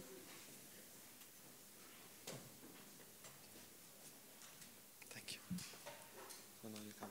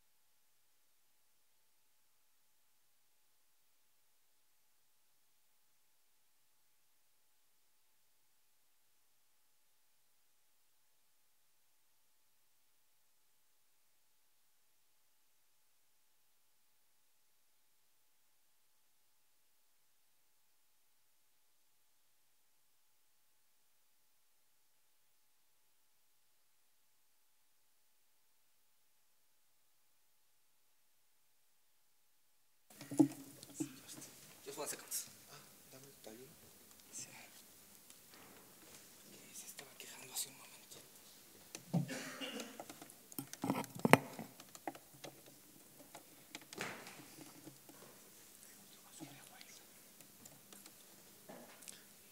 So Let's continue with the next talk by Andres Luna, who is now at the University of California in Los Angeles again. So the square root of a black hole. Thank you. So thanks so much for the introduction.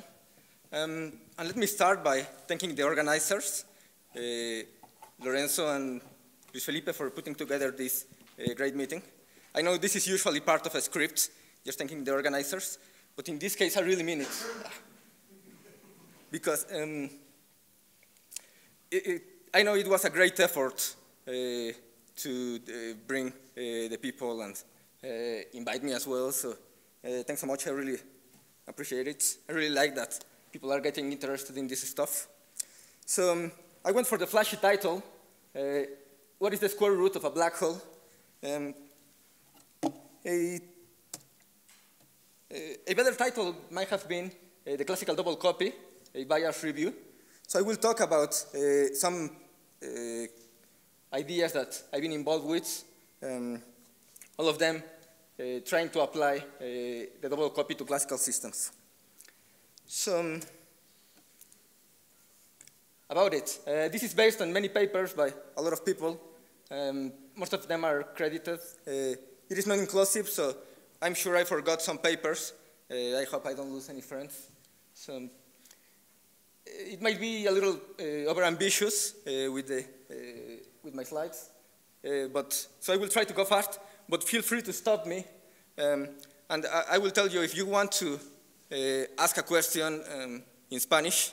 I also speak Spanish, so don't be afraid.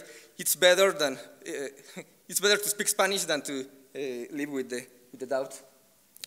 So this is a very tough spot. I do have some experience having last or next to last talks, but I had never spoken after a plenary, so it's really difficult. I will do my best. So just to break the ice, around 12 years ago, I was in this very room. You can see some of that wall.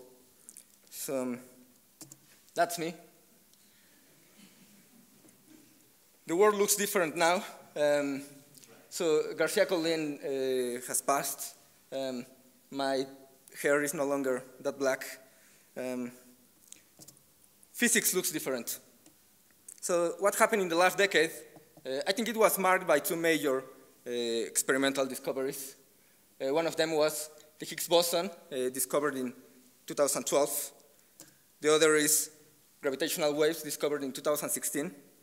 It is not surprising that there were Nobel Prizes for both of them.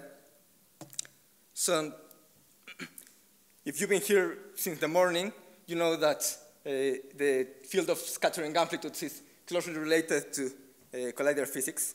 After all, it's kind of the origin of why we are computing amplitudes. What is a bit more surprising is what you heard in the last hour, that the field of scattering amplitudes, quantum scattering amplitudes, is somehow related to gravitational waves. So one of the nice things of speaking this late is that a lot of people did the heavy lifting of introducing the subject for me. So I can just give you a briefer summary. So what do we do usually to compute scattering amplitudes? Just draw every diagram that can contribute to that process to a certain order that we want. Apply Feynman rules that comes from a Lagrangian, and sum the value of all of the diagrams. So what is the problem? There are too many diagrams, and even in one single diagram there can be too many terms, as we said. So the name of the game is efficiency. Recycle. You've seen this in a few talks. So one thing that can be done is you can construct big trees. There's a typo there. Out of small trees. Or what has been discussed more, you can compute loop information starting from trees. This is called generalized unitarity. But as someone said, this is nothing that you couldn't achieve if you had infinite time and an infinite number of students. So one of the nicest things about the field of scattering amplitudes is the surprises that were there, so the hidden structures. We heard the last hour about the BCJ double copy. But then the double copy is now used like a generic way to refer to this gravity equals gauge squared paradigm. So there you have some gluons, some amplitudes of gluons, and a collider there.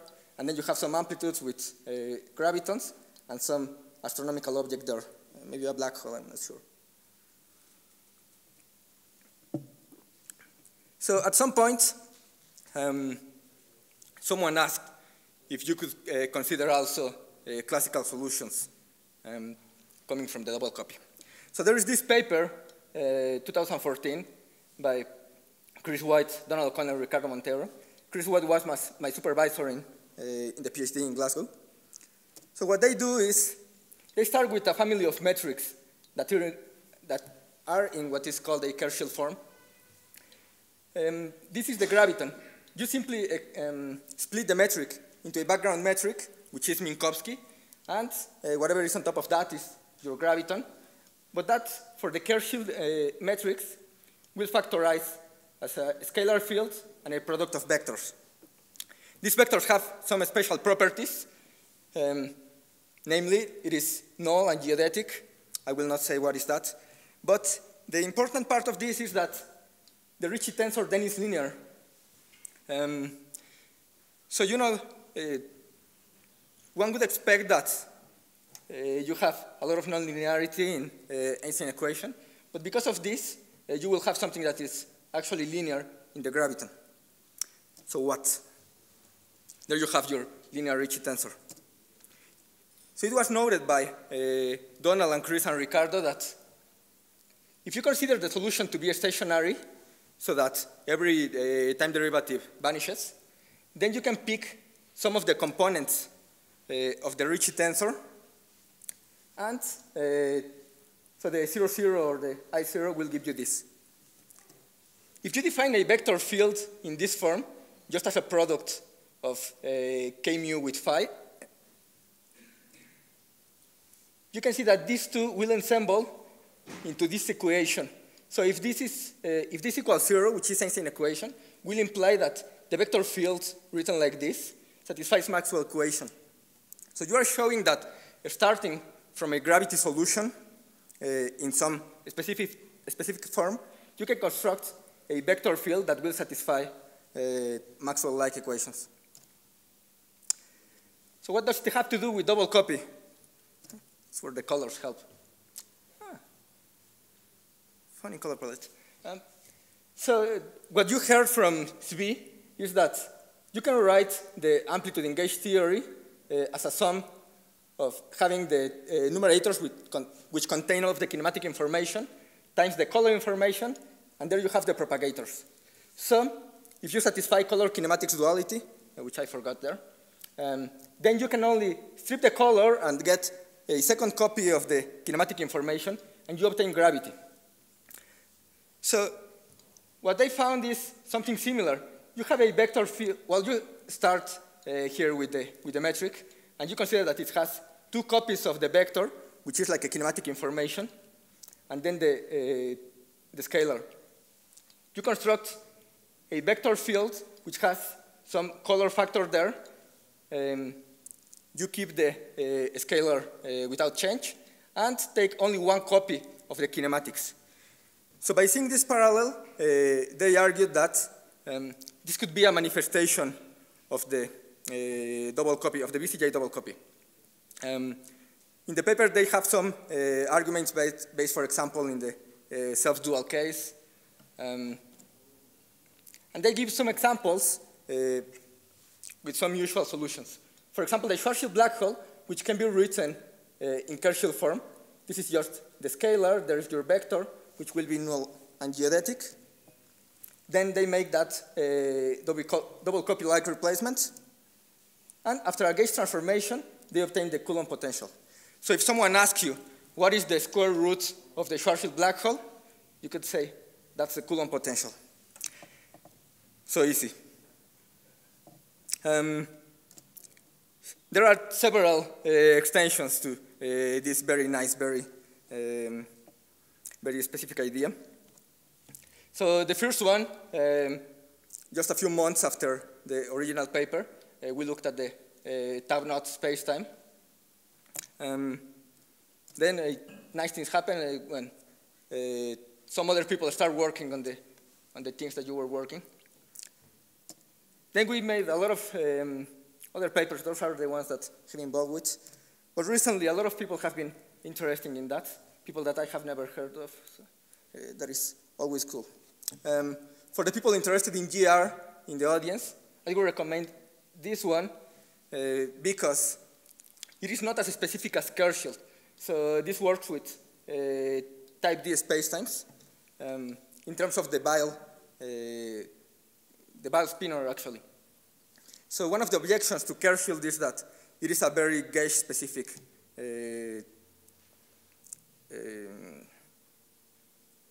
technique, but not for this type D double copy, which is not the Kershaw double copy, but they work as it should work, or they overlap. Okay, so when people mention something about double copy and black holes, people said, wouldn't it be cool if we could apply that to gravitational wave problems? So if you were listening a few minutes ago, you know that the part where it could be applicable is the in spiral phase, where you can apply perturbation techniques. But what we have said so far is stationary, so it wouldn't help for an in spiral, and it is also non-perturbative. Okay, so let's think about these two things. So obviously Chris and Ricardo and Donald weren't the first to think about how to relate scattering amplitudes-like things with classical solutions. That has been there since the 70s. And one important reference here is a paper by Mike Duff in 72. So what does he do? He computes the vacuum expectation value of the field, which is like one field amplitude, in the presence of sources. These sources are stationary. And he shows that he reproduces to second order in the Newton constant the Schwarzschild solution by applying Feynman rules for gravity. So that's the first order in G. That is the second order in G, corresponds to this graph. But for the third order, he doesn't compute it. And he has this paragraph saying, no attempt is made to compute the 4-point graph or higher order contributions because of the labor involved. So before we mock the guy too much because of that, as we didn't show it full, that is the expanded three-graviton vertex. So the one that had the P3 and the P6 and the SIM, that is the full expression. It is 171 terms. Each one of these terms looks like that. And the four-graviton vertex, which would have been needed for the computation back there, has almost 3,000 terms. So being in the 70s, we understand why he didn't do it. So almost 3,000 terms. There you go. Or, as Sheldon would say, gravity, you are a heartless bitch. But you've been sitting here for the last hour, so you know what B says. If you can read the arms, it says color equals kinematics. So it's color and equals kinematics. Or gravity equals gauge squared. Or it doesn't have to be a bitch. It doesn't have to be more difficult than gauge theory. So then we obtained perturbative spacetimes, pretty much like Duff, but from Yang-Mills theory. So going back to something that B said, we don't have to resort to gravity to obtain all of that information. And we can easily, almost back of the envelope, compute all the way to the next order. We define this field which we call the fat graviton, that h, which is like the square of a photon. So how do we do it? Instead of using the 171 terms vertex, we use a double copy vertex, which is just the square of the Young-Mills. And we compute order by order, perturbatively. And after some computation that I tell you is not that long, we go all the way to third order. But what did we compute here? So for Duff, it was really clear what was he computing. It's almost obvious because he's doing pure gravity, and this is stationary and spherically symmetric. So it had to be Schwarzschild. But we are not sure what we have here, because what is the theory we are dealing with? So as I said, we have this field that we call a fat graviton, which is like the square of gluons. And a gluon has 2 degrees of freedom. So if you square it, you expect something like 4 degrees of freedom. But we know that the graviton only has 2. That's why it's fat. It has too many degrees of freedom to be a graviton. So then you have to, you have your degrees of freedom. That's the real graviton. That's a dilaton. And that's a anti-symmetric form. And this is something that will be present if you naively double copy pure Young-Mills. So then we need a map to split degrees of freedom. So then we can give them in terms of our fat graviton.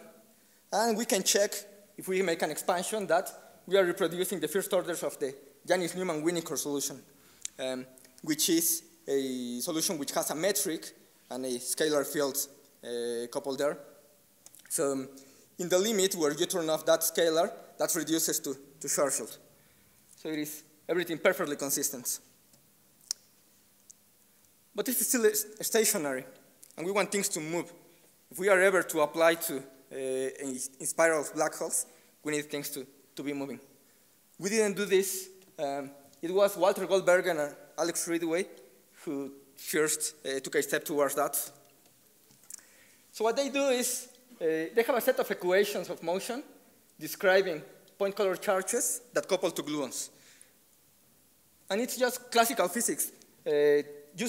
Because these are coupled differential equations, it's very difficult to solve analytically. We don't know if it can be done. But you can just solve perturbatively. So you consider that you have a color chart with an initial state, and then a correction, and you have a position with an initial form, and then a correction. And then you just rewrite your equations of motion, crank the turn. So because they are doing some perturbation thing, you can see that solving the equation of motion, it can be codified by diagrams that look are a lot like Feynman diagrams. But this is just doing classical physics. So after obtaining the first contribution to the radiation, they obtain an expression like that. It is in terms of color charges and the velocity of the particles. And they can do the same thing for a gravity theory. Actually, a dilaton gravity. It will be clear why they are doing that. But then you have this, which is like, that's Einstein-Hilbert, and then you couple the graviton, the dilaton, and then you have the coupling to the point particles, and again, solve perturbatively your equations of motion and obtain what is the radiation of graviton. So what? Recall from the double copy, what we saw before, that you can have your amplitude for gravity, which has 2 copies of kinematics, and the one for gauge that has color and kinematics. So in principle, you obtain gravity by stripping off color and substituting with kinematics. They propose something like that. This is the expression that I showed you before, and they say that where they see a color charge, they substitute with momentum. And where they see the structure constant, they substitute with the Young-Mills vertex. They do that substitution, obtain these results, and this contains all dilaton gravity information. So then they say this is a manifestation of the classical double copy. Remember, this is something that came only from classical physics. It's like a word-line computation. It does look like color goes to kinematics, but it's a bit different from what we are used to. People kept writing papers about this using the same replacement here. So charge goes to momentum, structure constant goes to vertex.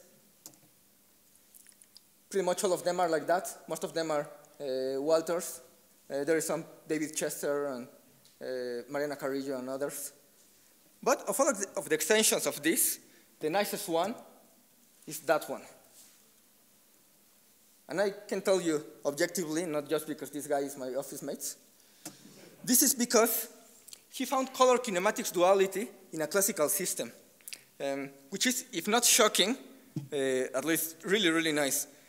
I don't think we were expecting this to be as nice as it was. But we needed to understand why that happened before. This was not the route that we followed. Instead, we wanted to understand things in terms of amplitudes. So we will compute radiation coming from an amplitude. That's an amplitude for 4 scalars emitting 1 gluon, or eventually 1 graviton. What do? We start with a Lagrangian. We use Feynman rules because there are not that many diagrams. This is not so difficult. It's just a 3-level amplitude. Just obtain that amplitude. It is there. Write it in the form that is compatible with BCJ.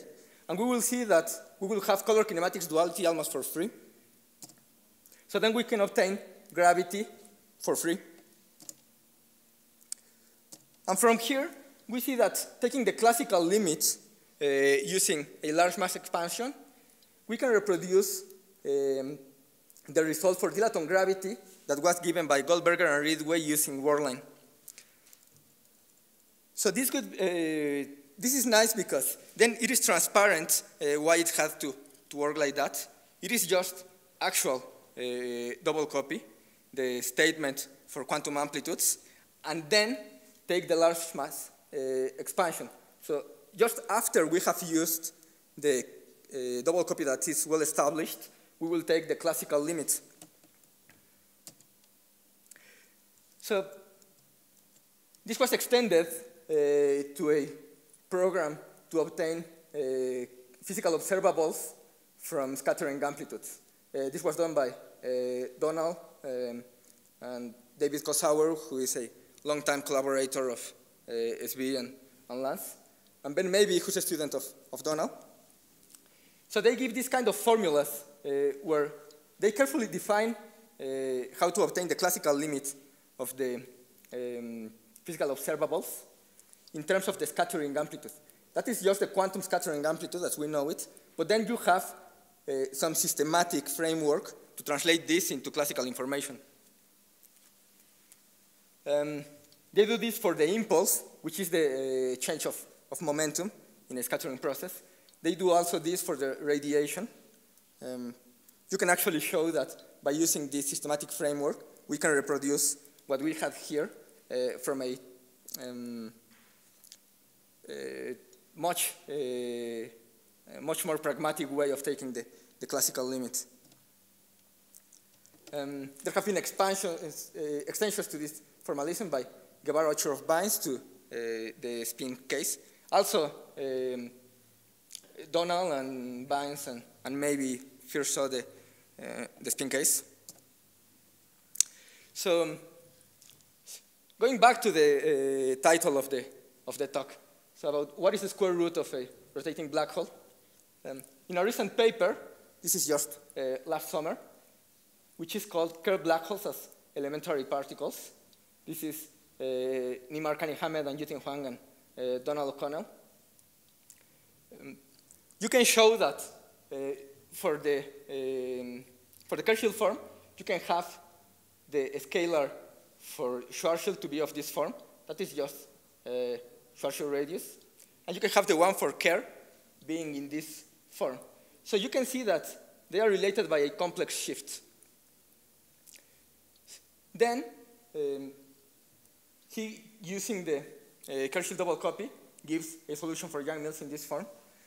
And he goes beyond that flashy talking about the square root of black holes. He actually started using that root Kerr name. Let's see if it catches up. But anyway,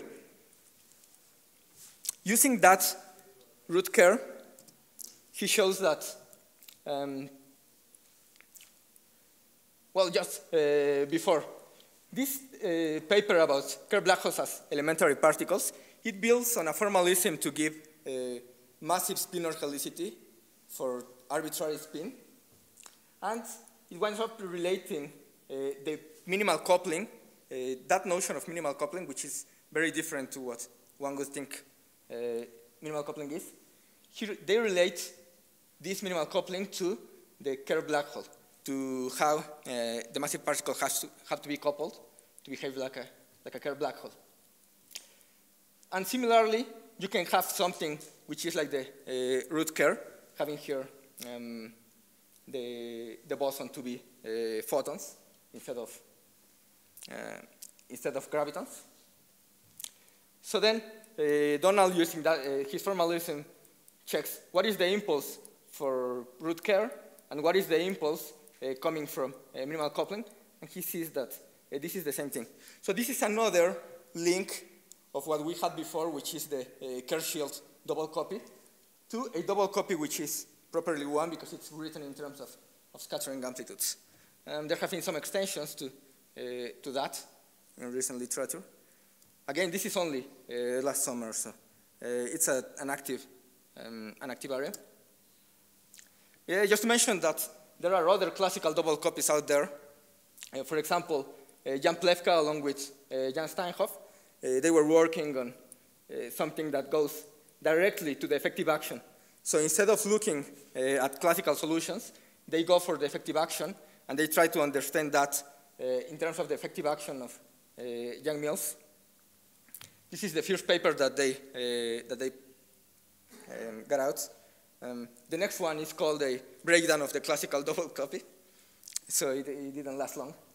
There are other things relating directly the classical solutions in a linearized level. This is similar to what we were doing before, solving perturbatively. This is for Young-Mills, and it comes from a program that Duff started that wants to relate the symmetries in both theories. So I started saying that wouldn't it be cool to apply to gravitational waves? So now we know that it is cool.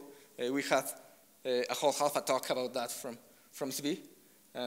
I don't say much because you saw it, but they have the 3 p.m., the Tir-Posmikovskian Hamiltonian for binary systems.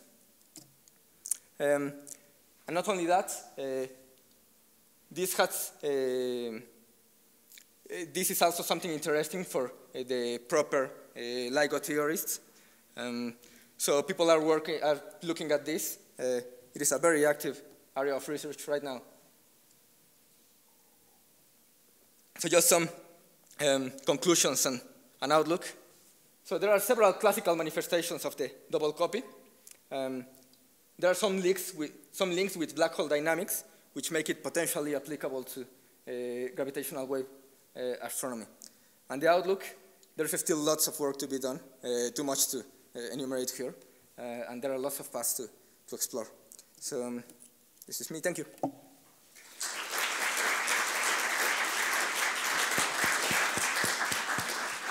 Thank you very much, Andres. So we have, well, yes. So I think a lot of these square roots of these smooth gravity solutions maybe are more Coulomb or Maxwell solutions than really Yang-Mills solutions. Is that true? It's true-ish. So what happens is that what we obtain is linearized Yang-Mills, which you can effectively embed into a Maxwell-like solution. So, but this could be an artifact, or it is an artifact of the Kerr-Shield ansatz. because Kerfield is linearizing the Ricci tensor. Sure. So I don't have it. I have it here. So we take that color to be constant, and then when you have the structure constants hitting those color charges, because they are constant and symmetry and anti-symmetry, you kill all of the effects. So yes, it is true that if you are working in this Kerfield frame, you will obtain things that are only linearized Yang-Mills or effectively Maxwell. But there are other ways to approach the classical double copy that will keep all of the information of Yang-Mills. Because I also heard a talk at QCD Meets Gravity which argued that maybe you needed ghost sources as well to this was properly... by Sylvia? Or? Yeah. Yes. Can you comment on that? Yeah, so their answers are more complete than what we are considering.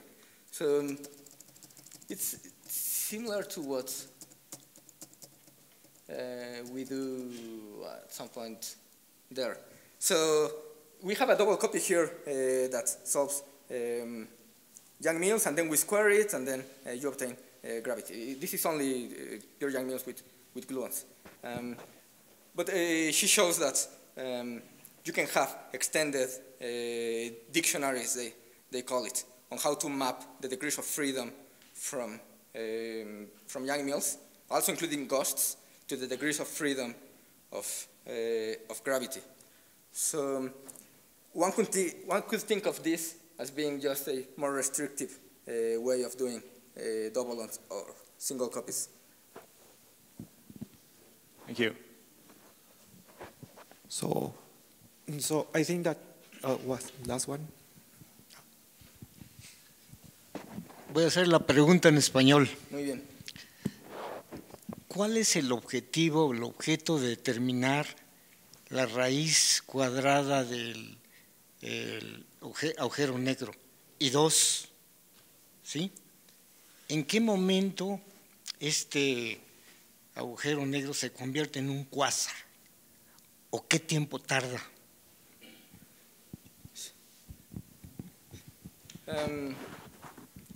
Supongo que respondo en español.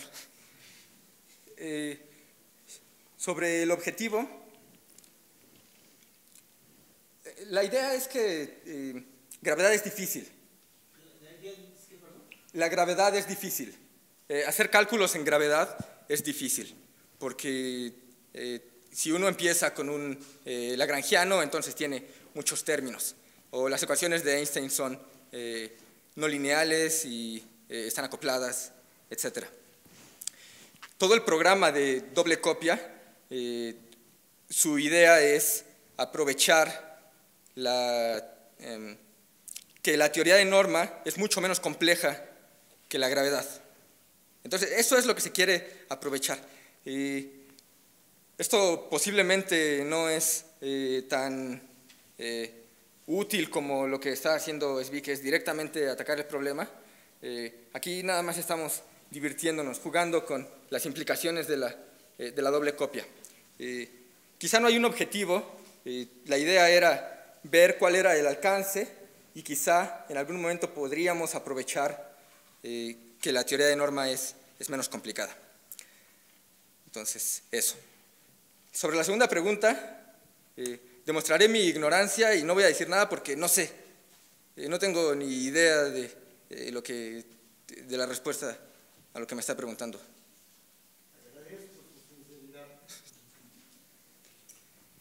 So we have to stop because otherwise we're going to running very late. So we thanks Andrés again.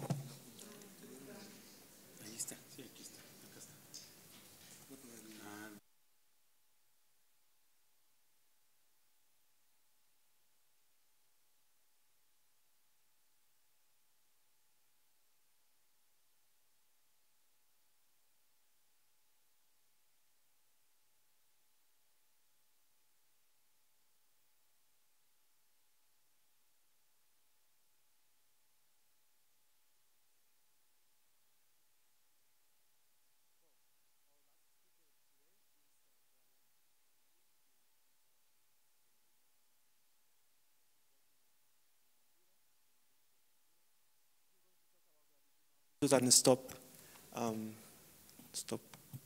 Wait. He's not going to talk? No, stop the case. Thank you. Okay, good afternoon, everybody. It's really a tremendous honor to be here in this beautiful lecture hall. I would like to say thank you to the organizer for giving me this great opportunity to present my work. I'm going to talk about gravitino amplitudes, stop the case. This work is in collaboration with Lorenzo, Díaz, Cruz, that is also here. Okay, I'm going to start with the motivation that is basically physics beyond the standard model, searches for physics beyond the standard model. And then I will move quickly to gravitino and Agostino interaction in order to compute gravitino amplitude using the so-called new methods like the spin-elasticity formalism for massive particles, and also I will show my last calculation using the trace technology just to compare. And finally, some concluding remarks. Okay, my motivation is almost the same than the first lecture from Landstall, but let me remind you that we know that the standard model for particle physics is a very susceptible description of the phenomena at TeV scale. However, there are several open issues of the standard model that seem to call for new physics. Just to mention some of them are the hierarchy problem, and cannot unify gauge coupling, and also there is no dark matter candidate. So some natural candidate to theory to solve this problem is supersymmetry. That is a symmetry that unified boson with fermions, and it's also a unique extension of Poincare space-time symmetry. In supersymmetry, you can moderate the hierarchy problem. And let me point out that also provide a good candidate for dark matter. The basic idea is that in supersymmetry, or in this minimal supersymmetric standard model, you have for every boson of the standard model a super partner. That is, for example, take the gluons, you have the gluino, and the same idea is also true if you study the local version of supersymmetry. Gravity appears, and the super partner of the graviton is the gravitino. Let me say that within these SUSY models, the lightest supersymmetrical particle is a viable dark matter candidate, and if you want to study this model, the nature of the next to lightest supersymmetrical particle, because the LSP is stable and cannot decay, the next to lightest supersymmetric particle determines the supersymmetric phenomenology. So there are several candidates for the lightest supersymmetrical particle, and also for the next to the lightest supersymmetrical particle. The most popular choice is the neutralino for the LSP, but still another option is the gravitino. In such case, the gravitino is also a viable dark matter candidate. For the NLSP, there are also several candidates. I will point out the stop, the scalar top, the superpartner of the quark top, and each of these has its own distinct phenomenology. This has been studied for these people.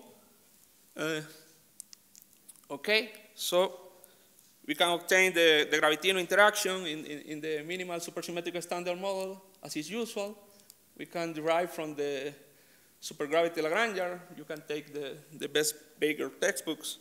For example, the gravitino interaction with scalar fields can be derived from these Lagrangians, and also the gravitino interaction with the vector fields. So we are almost done. We can compute some observables. You have to keep in mind that the gravitino is a spin 3/2 particle, and in this model is a very weakly interacting particle, so a good candidate for dark matter. There is also this high energy equivalence theorem between the gravitino and the Goldstino. That is, for example, the high energy limit, the spin 3/2 gravitino could be approximate to the Goldstino. The Goldstino is a Majorana spinor, so the Feynman rules are very easy compared with the Gravitino. So for technical reasons, people have been using the Agostino in this approximation. I will show some explicit calculation. For example, this channel, when the stop decay to the three-body, the stop decay, where the stop decay to the bottom, to the W, and to the Gravitino, you have to take into account these three Feynman diagrams. Let me.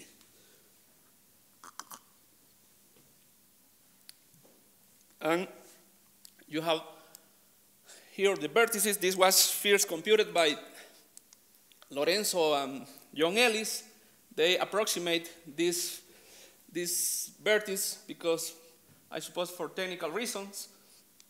I will show you the complete calculation, and also I will compare with the Agostino approximation using first the trace technology, as is usual in the quantum field theory courses in graduate programs in physics.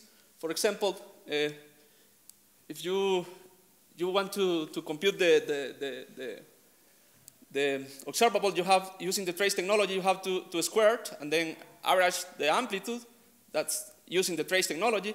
But you can see here that, for example, when you have the Gravitino, the problem is that you have this tensor, and that is the completeness relation that is very huge. And even using Mathematica with the full simplification is very difficult. You have to separate all these traces. It's very involved to compute.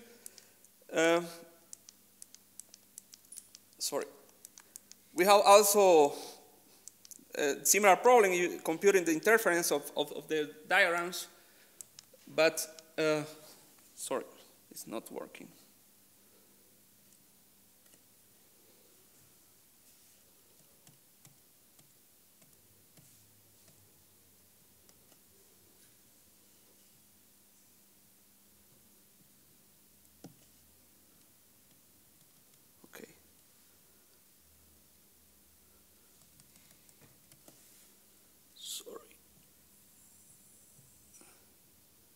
Okay,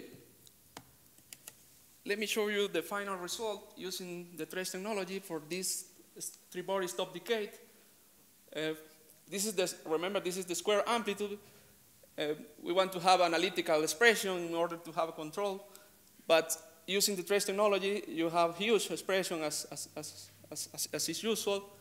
We would like to have a better techniques in order to compute Gravitino amplitudes.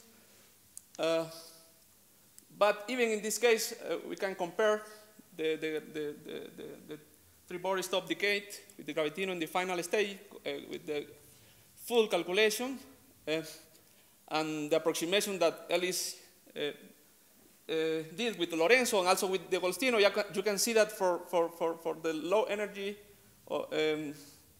limit, or in other words, when the mass of the Gravitino is very low, the three decays are almost the same. We only, at this level, using trace technology, we only have comparison in the numerical analysis. We would like to have a better, as I said, a better method to compute that. So in the program of computing amplitude, you have to draw all the diagrams, write down the amplitudes. I would like to stop here, and we can use the powerful method that flow from the amplitudes community, for example, the spin-or-elicited formulas, and you can avoid to square it. As you will see, this method is very powerful. Just let me show you very quickly what is the main idea of the spin-or-elicited formulas. Basically, you want to express the external moment of every particle in the interaction in terms of two-component spinors. This is for the massless case. So in other words, you want to express your amplitudes in terms of a better kinematical variables in order to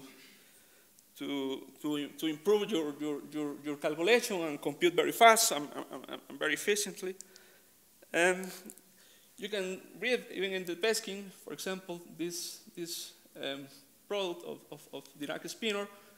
And when you replace by the two-component Weil spinor, you obtain that the momentum could be expressed as the product of two-component spinor. So the main idea is use this new for example, you can express this product. There are the Lorentz invariant quantities in terms of these new, let's say, variables, and you use these new labels. For example, the square and angle product, and express all your amplitude using the traditional Feynman rules in terms of this product, and we already have all the new Feynman rules, for example, for the spinor, and also the polarization vector. You can notice that we are working at the beginning with the 2 degrees of freedom of the polarization vector. We are avoiding the redundance of use gates redundance in order to reduce the 2 degrees of freedom that the polarization vector has in traditional methods. This is called Chinese magic, was done for these people. So in order to compute, you have to use these basis identities. For example, the products are antisymmetrics, and you can obtain the Magnus-Alkine variables just having this kind of product. Also, the reflection identity. Also, you have, for example, the first identity without any spinor indices, so it's very, very, very amazing. And also, you have momentum conservation in terms of this spinor product. So, if you want to see a very nice introduction, you can read the Lance-Dixon lecture. I think this is more new. Okay, but we want to compute amplitude with massive gravitino. We also have the Feynman rules for massive particles.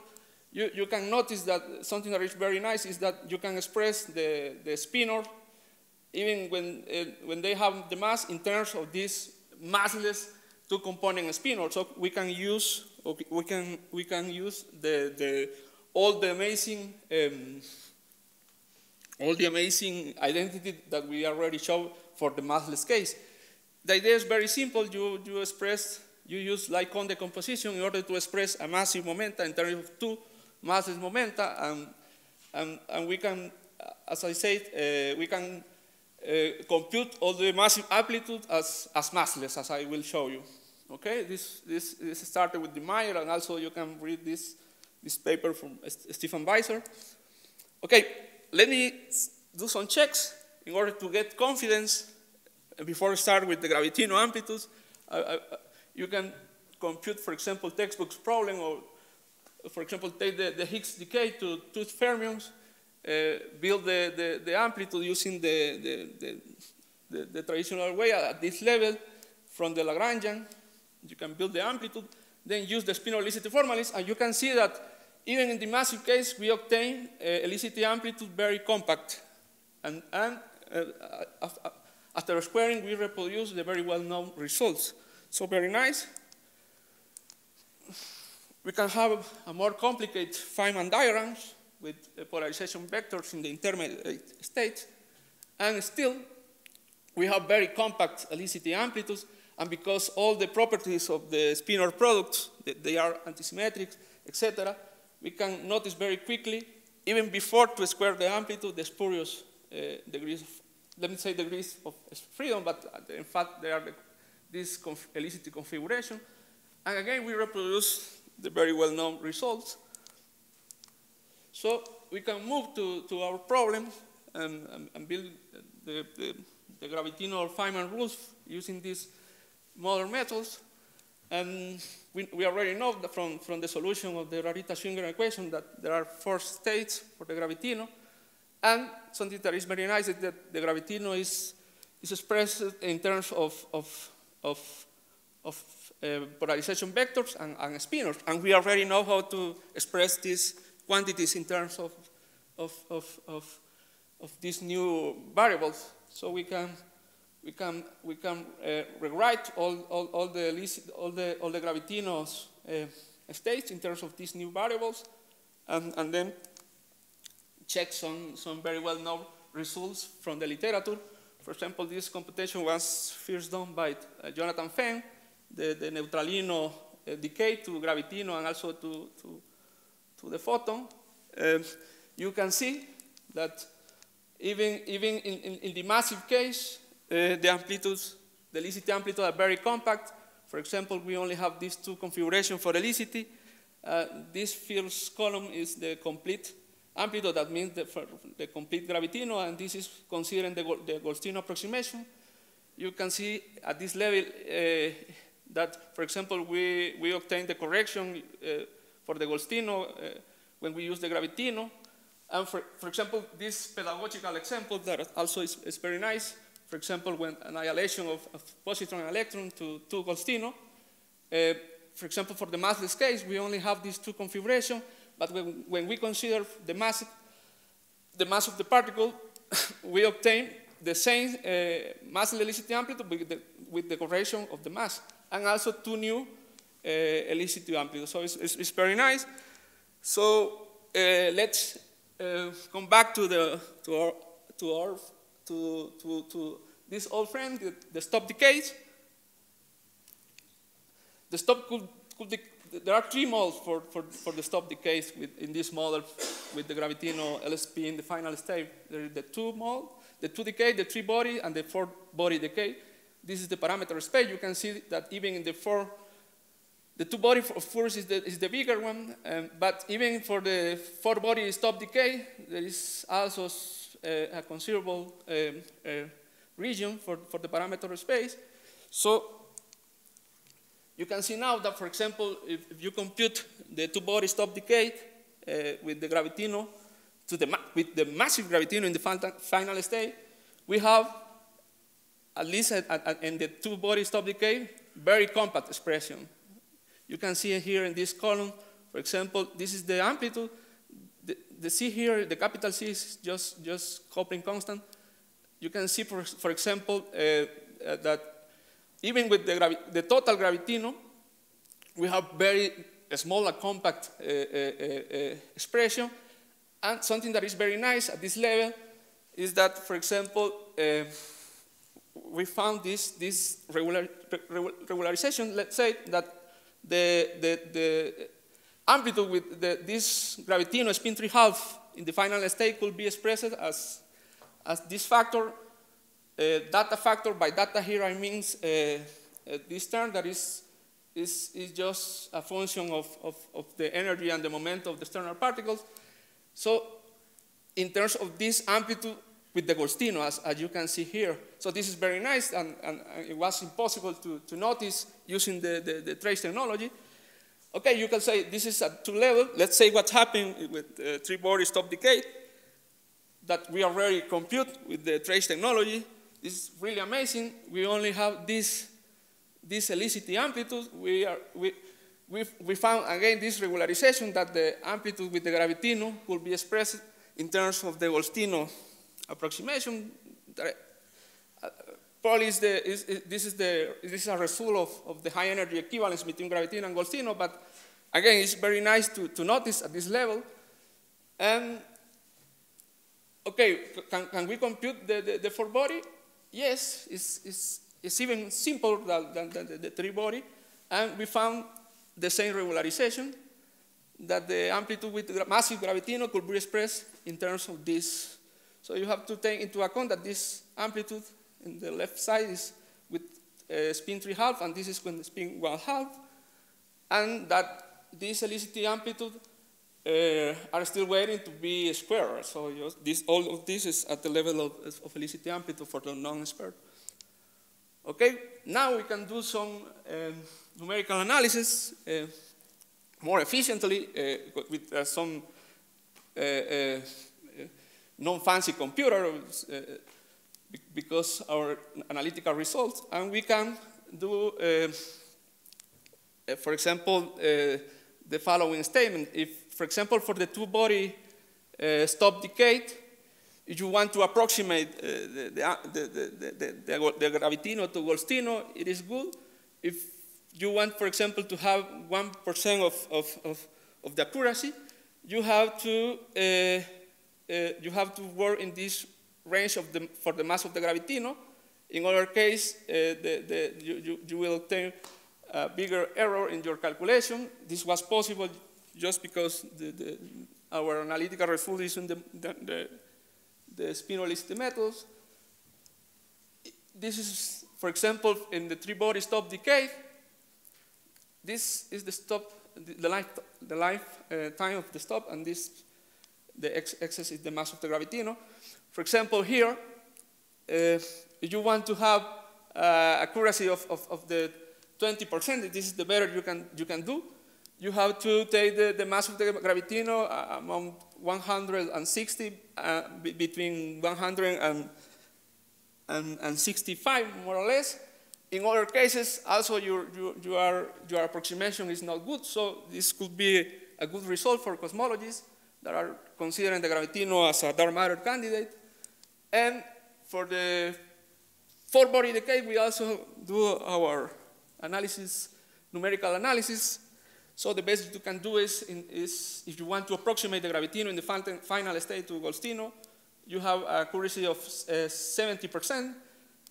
So, but you have to take into account the mass of the gravitino. So it's very nice to have this compact expression in terms of the mass of the gravitino, because we made an improvement in our numerical analysis. So I know that everyone is tired, so let's summarize. So the spin-or-helicity formalist allows to evaluate scattering amplitude incredibly simple and fast, even with the spin 3/2 gravitino in the final state, and even if you have several legs in your Feynman diagrams, this is very amazing. So we could say now that a scenario with gravitino as lightest supersymmetrical particle and stop as the next to lightest supersymmetrical particle was studied, and we did some improvement to the traditional calculation. And we have computed our commitment that was the time life of the stop before to decay, even to the four-body mode. So this is very amazing. It could have some implications in collider and cosmology. And as you see, we have compact relation between gravitino and Goldstino amplitude at the tree level in this moment for the 2, 3, and 4-body stop decay. Thank you very much for your attention. Time for questions. Thank you, Brian.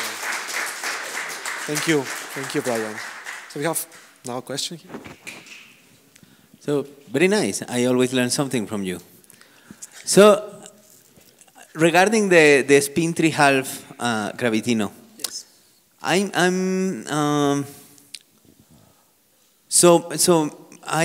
We looked at you know this 3/4 of a century old Veloce-Van-Siger problem, that the theory for a massive spin 3/2 particle is inconsistent because it has some non-causal.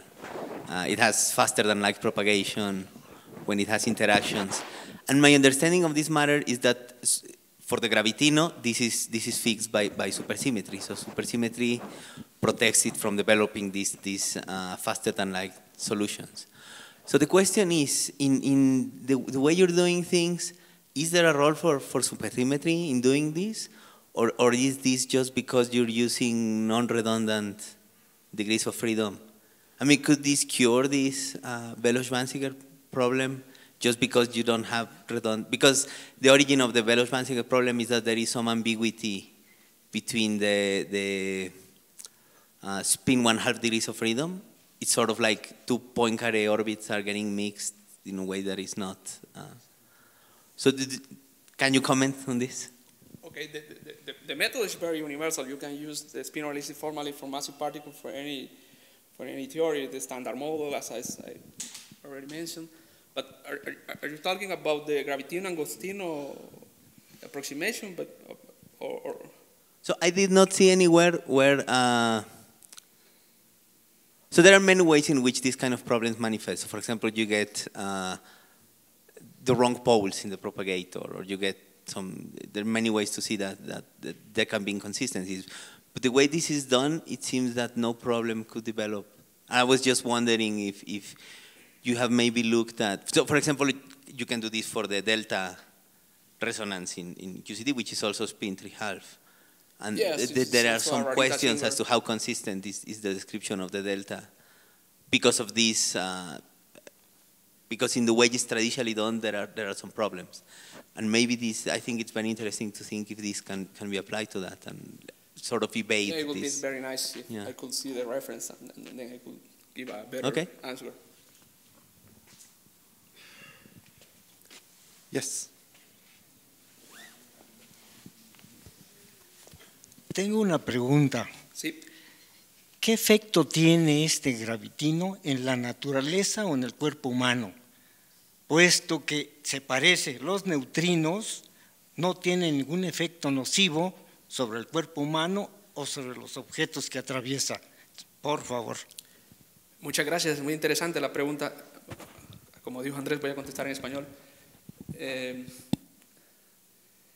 Si en estos modelos el gravitino se considera como un candidato a materia oscura, que es una materia, se dice oscura porque digamos no interactúa de manera no emite ni absorbe luz, que es algo que creemos es bastante aceptado en la comunidad científica, que de hecho el 27% aproximadamente de la materia en el universo es materia oscura. Eso digamos que ya está bien establecido en la comunidad. Si el gravitino es realmente un candidato a ser materia oscura, esto pues sería increíble, porque de alguna manera sabemos qué partícula describe la materia oscura y tenemos control sobre ella, y en ese sentido la pregunta suya, ¿qué efectos tienen en la naturaleza? Pues sería interesante, el 27% de la materia del universo la tendríamos bajo control, por decirlo así. Y por el momento no sé qué efectos tendrá sobre el cuerpo humano. Habría que ver primero si estamos rodeados de materia oscura, la Tierra está rodeada, eso creo que es algo que todavía no se sabe. Sí. ¿Y qué relación tiene con los neutrinos?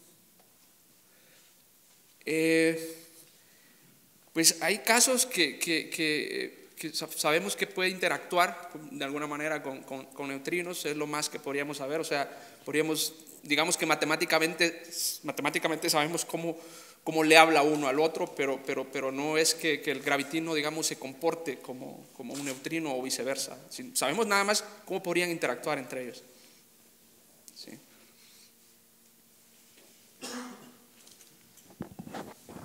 One last question or comment?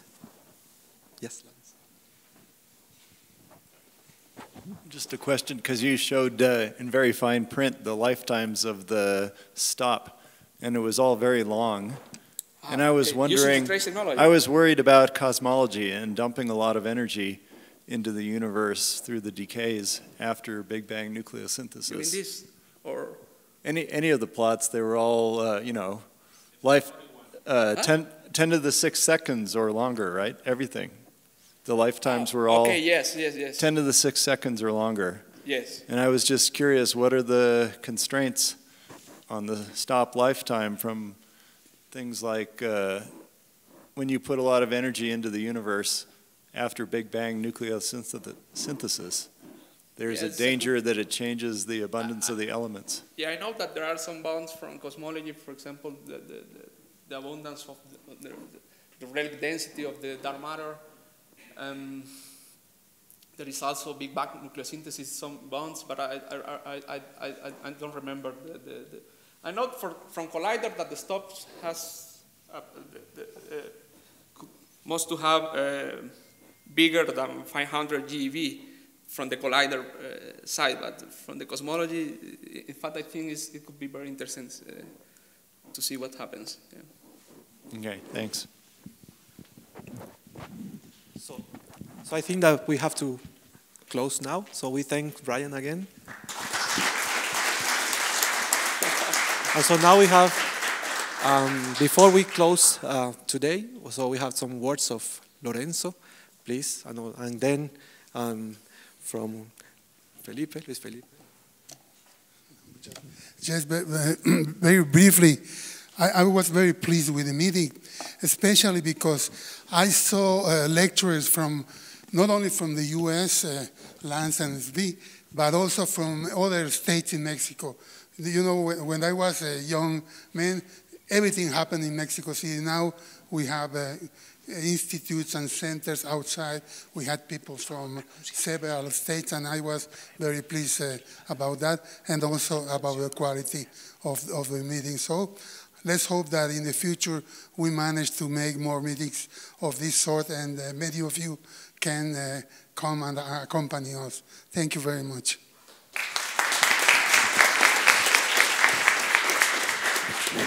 So I just want to add that I want to thank again Luis Felipe for all the efforts to have us here, and to the speakers for coming. Maybe you don't know, but SV arrived at 4 a.m. or something this morning. They are very busy, Lance too, and so we really appreciate that they are with us. I also want to thank all the local speakers. They came from different places, from Sinaloa, Colima, etc., etc. And it's a big effort that they made to prepare the talks. And the group from Morelia, several students came. And in these years, in these months, it's not easy to get money to come here. So I really want to thank all of them for this. My biggest hope is that the students will appreciate the joy of doing physics and doing interesting physics, and that's, if they get that, then the objective is fulfilled. So thank you very much to everybody. And this is just the beginning of Amplitudes in Mexico. We will work very hard to have a school, to have more visitors. You will listen from us in the near future. I have some diplomas for the speakers. I will just give them after. Thank you, Lorenzo. So now, I don't know if we're going to give like a picture or something. No, there's not going to be a picture with the speakers. No, with the press. If you want, I don't know. If no, I don't know. No, I don't know. Okay, if so something... Roger suggests for the speakers to also because be in the front to have a picture, just very briefly. No, but also because